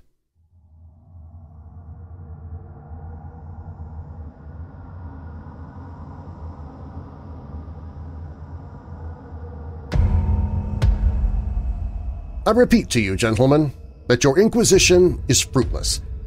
Detain me here forever, if you will. Confine or execute me if you must have a victim to propitiate the illusion you call justice. But I can say no more than I have said already. Everything that I can remember I have told with perfect candor. Nothing has been distorted or concealed, and if anything remains vague, it is only because of the dark cloud which has come over my mind. That cloud and the nebulous nature of the horrors which it brought upon me. Again, I say I do not know what has become of Harley Warren, though I think, almost hope, that he is in peaceful oblivion, if there be anywhere so blessed a thing. It is true that I have for 5 years been his closest friend and a partial sharer of his terrible researches into the unknown. I will not deny, though my memory is uncertain and indistinct, that this witness of yours may have seen us together, as he says, on the Gainesville Pike, walking towards Big Cypress Swamp at 11:30 on that awful night. That we bore electric lanterns, spades, and a curious coil of wire with attached instruments, I will even affirm. For these things all played a part in the single, hideous scene which remained burned in my shaken recollection. But of what followed, and of the reason I was found alone and dazed on the edge of the swamp next morning, I must insist that I know nothing save what I have told you over and over again. You say to me that there is nothing in the swamp or near it which could form the setting of that frightful episode. I reply that I know nothing beyond what I saw. Vision or nightmare it may have been, vision or nightmare I fervently hope it was, yet it is all that my mind retains of what took place in those shocking hours after we left the sight of men. And why Harley Warren did not return, he or his shade or some nameless thing I cannot describe alone can tell. As I have said before, the weird studies of Harley Warren were well known to me, and to some extent shared by me. Of his vast collection of strange, rare books on forbidden subjects, I have read all that are written in the languages of which I am master. But these are few as compared with those in languages I cannot understand. Most, I believe, are in Arabic, and the fiend-inspired book which brought on the end, the book which he carried in his pocket out of the world, was written in characters whose like I never saw elsewhere. Warren would never tell me just what was in that book. As to the nature of our studies, must I say again that I no longer retain full comprehension? It seems to me rather merciful that I do not, for they were terrible studies, which I pursued more through reluctant fascination than through actual inclination. Warren always dominated me, and sometimes I feared him. I remember how I shuddered at his facial expression on the night before the awful happening, when he talked so incessantly of his theory, why certain corpses never decay, but rest firm and fat in their tombs for 1,000 years. But I do not fear him now, for I suspect that he has known horrors beyond my ken. Now I fear for him. Once more, I say that I have no clear idea of our object on that night. Certainly it had much to do with something in the book which Warren carried with him, that ancient book and undecipherable characters which had come to him from India a month before, but I swear I do not know what it was that we expected to find. This is probably true, but I have no distinct memory of it. The picture seared into my soul is of one scene only, and the hour must have been long after midnight, for a waning crescent moon was high in the vaporous heavens. The place was an ancient cemetery, so ancient that I trembled at the manifold signs of immemorial years. It was in a deep, damp hollow, overgrown with rank grass, moss, and curious creeping weeds, and filled with a vague stench which my idle fancy associated absurdly with rotting stone. On every hand were the signs of neglect and decrepitude, and I seemed haunted by the notion that Warren and I were the first living creatures to invade a lethal silence of centuries. Over the valley's rim, a wan, waning crescent moon peered through the noisome vapors that seemed to emanate from unheard-of catacombs, and by its feeble, wavering beams I could distinguish a repellent array of antique slabs, urns, cenotaphs, and mausolean facades, all crumbling, moss-grown, and moisture-stained, and partly concealed by the gross luxuriance of the unhealthy vegetation. My first vivid impression of my own presence in this terrible necropolis concerns the act of pausing with Warren before a certain half-obliterated sepulchre and of throwing down some burdens which we seemed to have been carrying. I now observed that I had with me an electric lantern and 2 spades, whilst my companion was supplied with a similar lantern and a portable telephone outfit. No word was uttered, for the spot and the task seemed known to us, and without delay we seized our spades and commenced to clear away the grass, weeds, and drifted earth from the flat, archaic mortuary. After uncovering the entire surface, which consisted of 3 immense granite slabs, we stepped back some distance to survey the carnal scene, and Warren appeared to make some mental calculations. Then he returned to the sepulchre, and using his spade as a lever, sought to pry up the slab lying nearest to a stony ruin which may have been a monument in its day. He did not succeed and motioned to me to come to his assistance. Finally, our combined strength loosened the stone, which we raised and tipped to one side. The removal of the slab revealed a black aperture, from which rushed an effluence of miasmal gases so nauseous that we started back in horror. After an interval, however, we approached the pit again and found the exhalations less unbearable. Our lanterns disclosed the top of a flight of stone steps dripping with some detestable ichor of the inner earth and bordered by moist walls encrusted with nitre. And now for the first time my memory records verbal discourse. Warren, addressing me at length in his mellow tenor voice, a voice singularly unperturbed by our awesome surroundings. "I'm sorry to have to ask you to stay on the surface," he said, "but it would be a crime to let anyone with your frail nerves go down there. You can't imagine, even from what you have read and from what I have told you, the things I shall have to see and do. It's fiendish work, Carter, and I doubt if any man without ironclad sensibilities could ever see it through and come up alive and sane. I don't wish to offend you, and heaven knows I'll be glad enough to have you with me, but the responsibility is in a certain sense mine, and I couldn't drag a bundle of nerves like you down to probable death or madness. I tell you, you can't imagine what the thing is really like, but I promise to keep you informed over the telephone of every move. You see, I've enough wire here to reach to the center of the earth and back." I can still hear in memory those coolly spoken words, but I can still remember my remonstrances. I seemed desperately anxious to accompany my friend into those sepulchre depths, yet he proved inflexibly obdurate. At one time he threatened to abandon the expedition if I remained insistent, a threat which proved effective since he alone held the key to the thing. All this I can still remember, though I no longer know what manner of thing we sought. And after he had secured my reluctant acquiescence in his design, Warren picked up the reel of wire and adjusted the instruments. At his nod, I took one of the latter and seated myself upon an aged, discolored gravestone close by the newly uncovered aperture. Then he shook my hand, shouldered the coil of wire, and disappeared within that indescribable ossuary.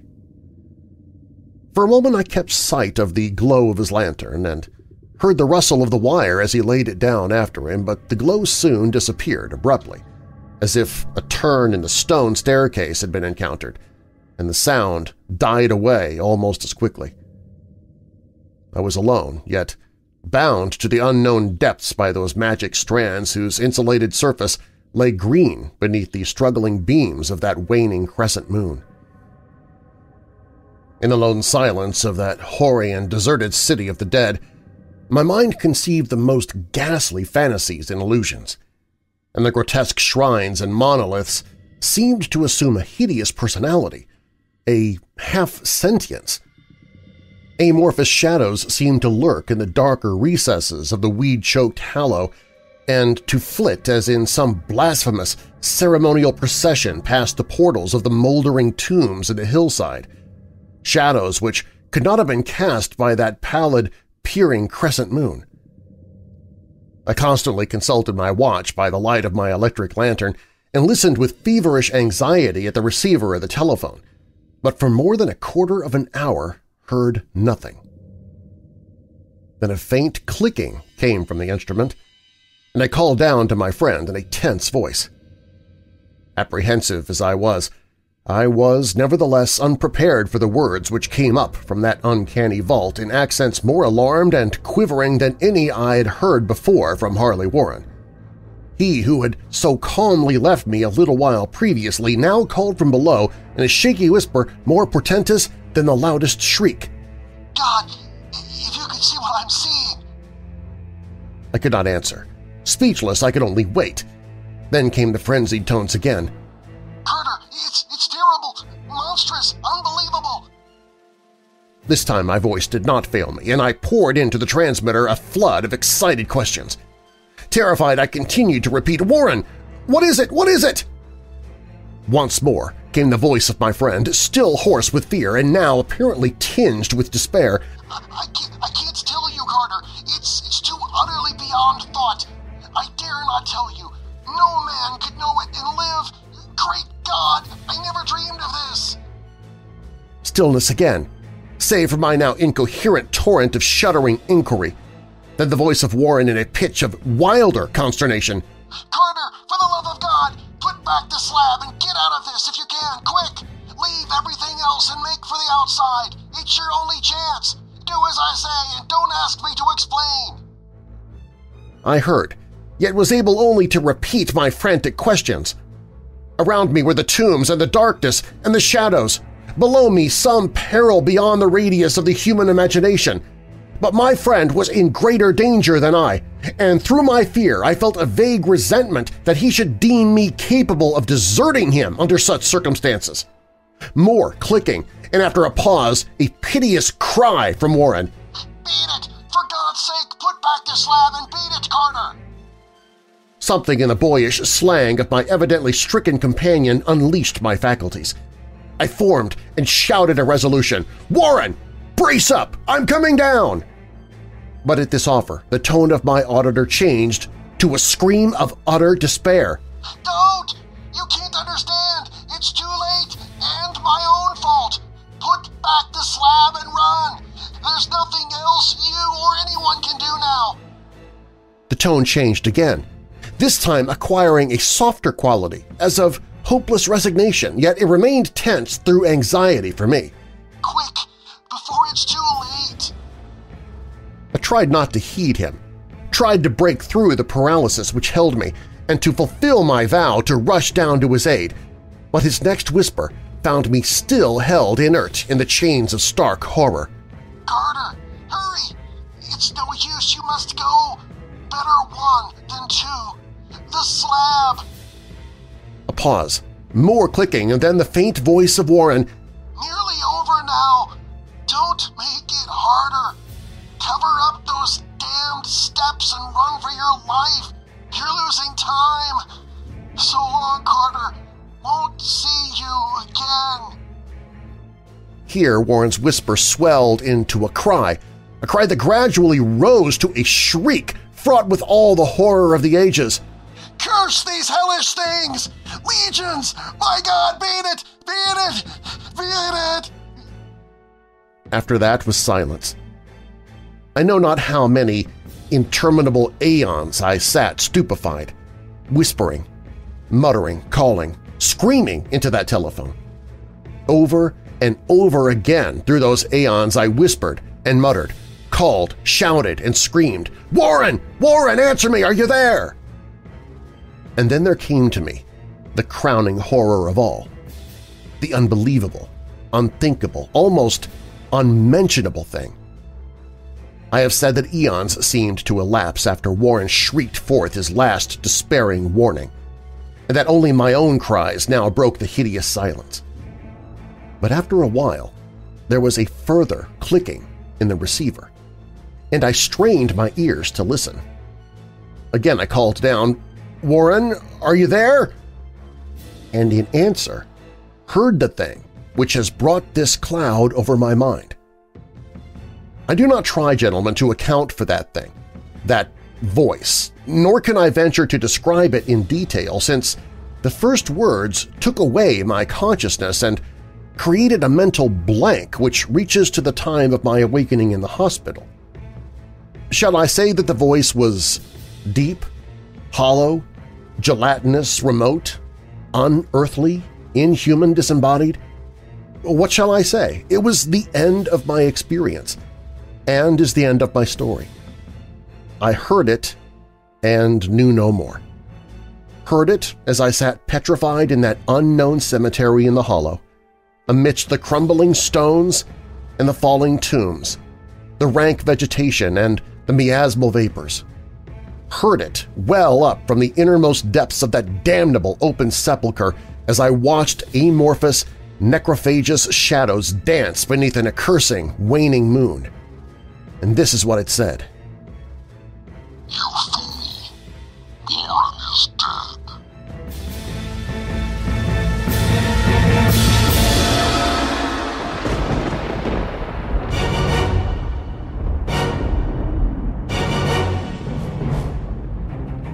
Thanks for listening. If you like the podcast, please tell someone about it. Recommend Weird Darkness to your friends, family, and co-workers who love the paranormal, horror stories, or true crime like you do. Every time you share the podcast with someone new, it helps spread the word about the show, and a growing audience makes it possible for me to keep doing the podcast.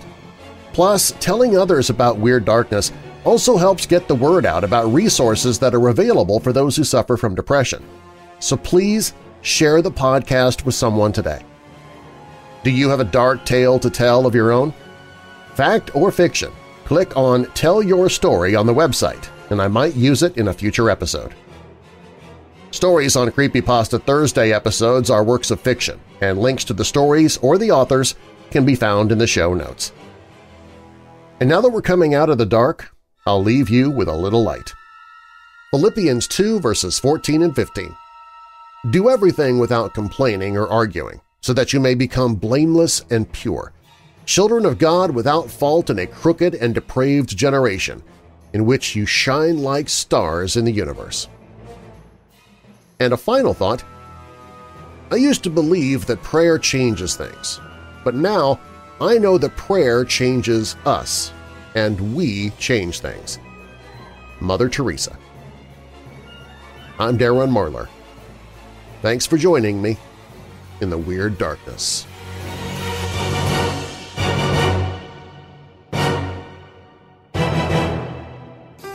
Hey Weirdos! Our next Weirdo Watch Party is coming up fast. It's Friday, February 9th. A gruesome twosome of Graveyard Cinema, Horrible Henry and Mad Marty are presenting 1950s Quicksand, starring Mickey Rooney and Peter Lorre. I suppose you know what you're getting into. This isn't a car theft. It's kidnapping. In the film, a man takes $20 from his employer to go on a date, planning to replace the money the next day.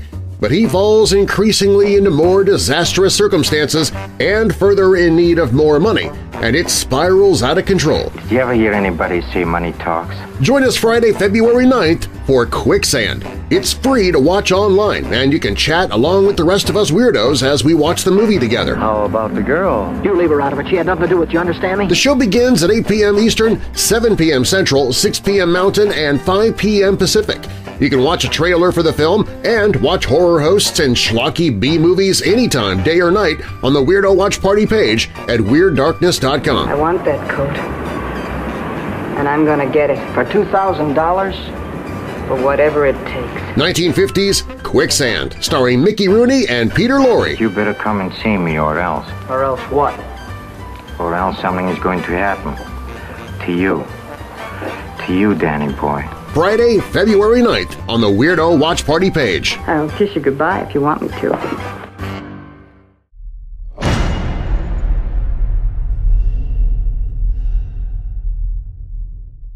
Hey Weirdos! Be sure to click the like button and subscribe to this channel and click the notification bell so you don't miss future videos. I post videos 7 days a week. And while you're at it, spread the darkness by sharing this video with someone you know who loves all things strange and macabre. If you want to listen to the podcast, you can find it at WeirdDarkness.com/listen.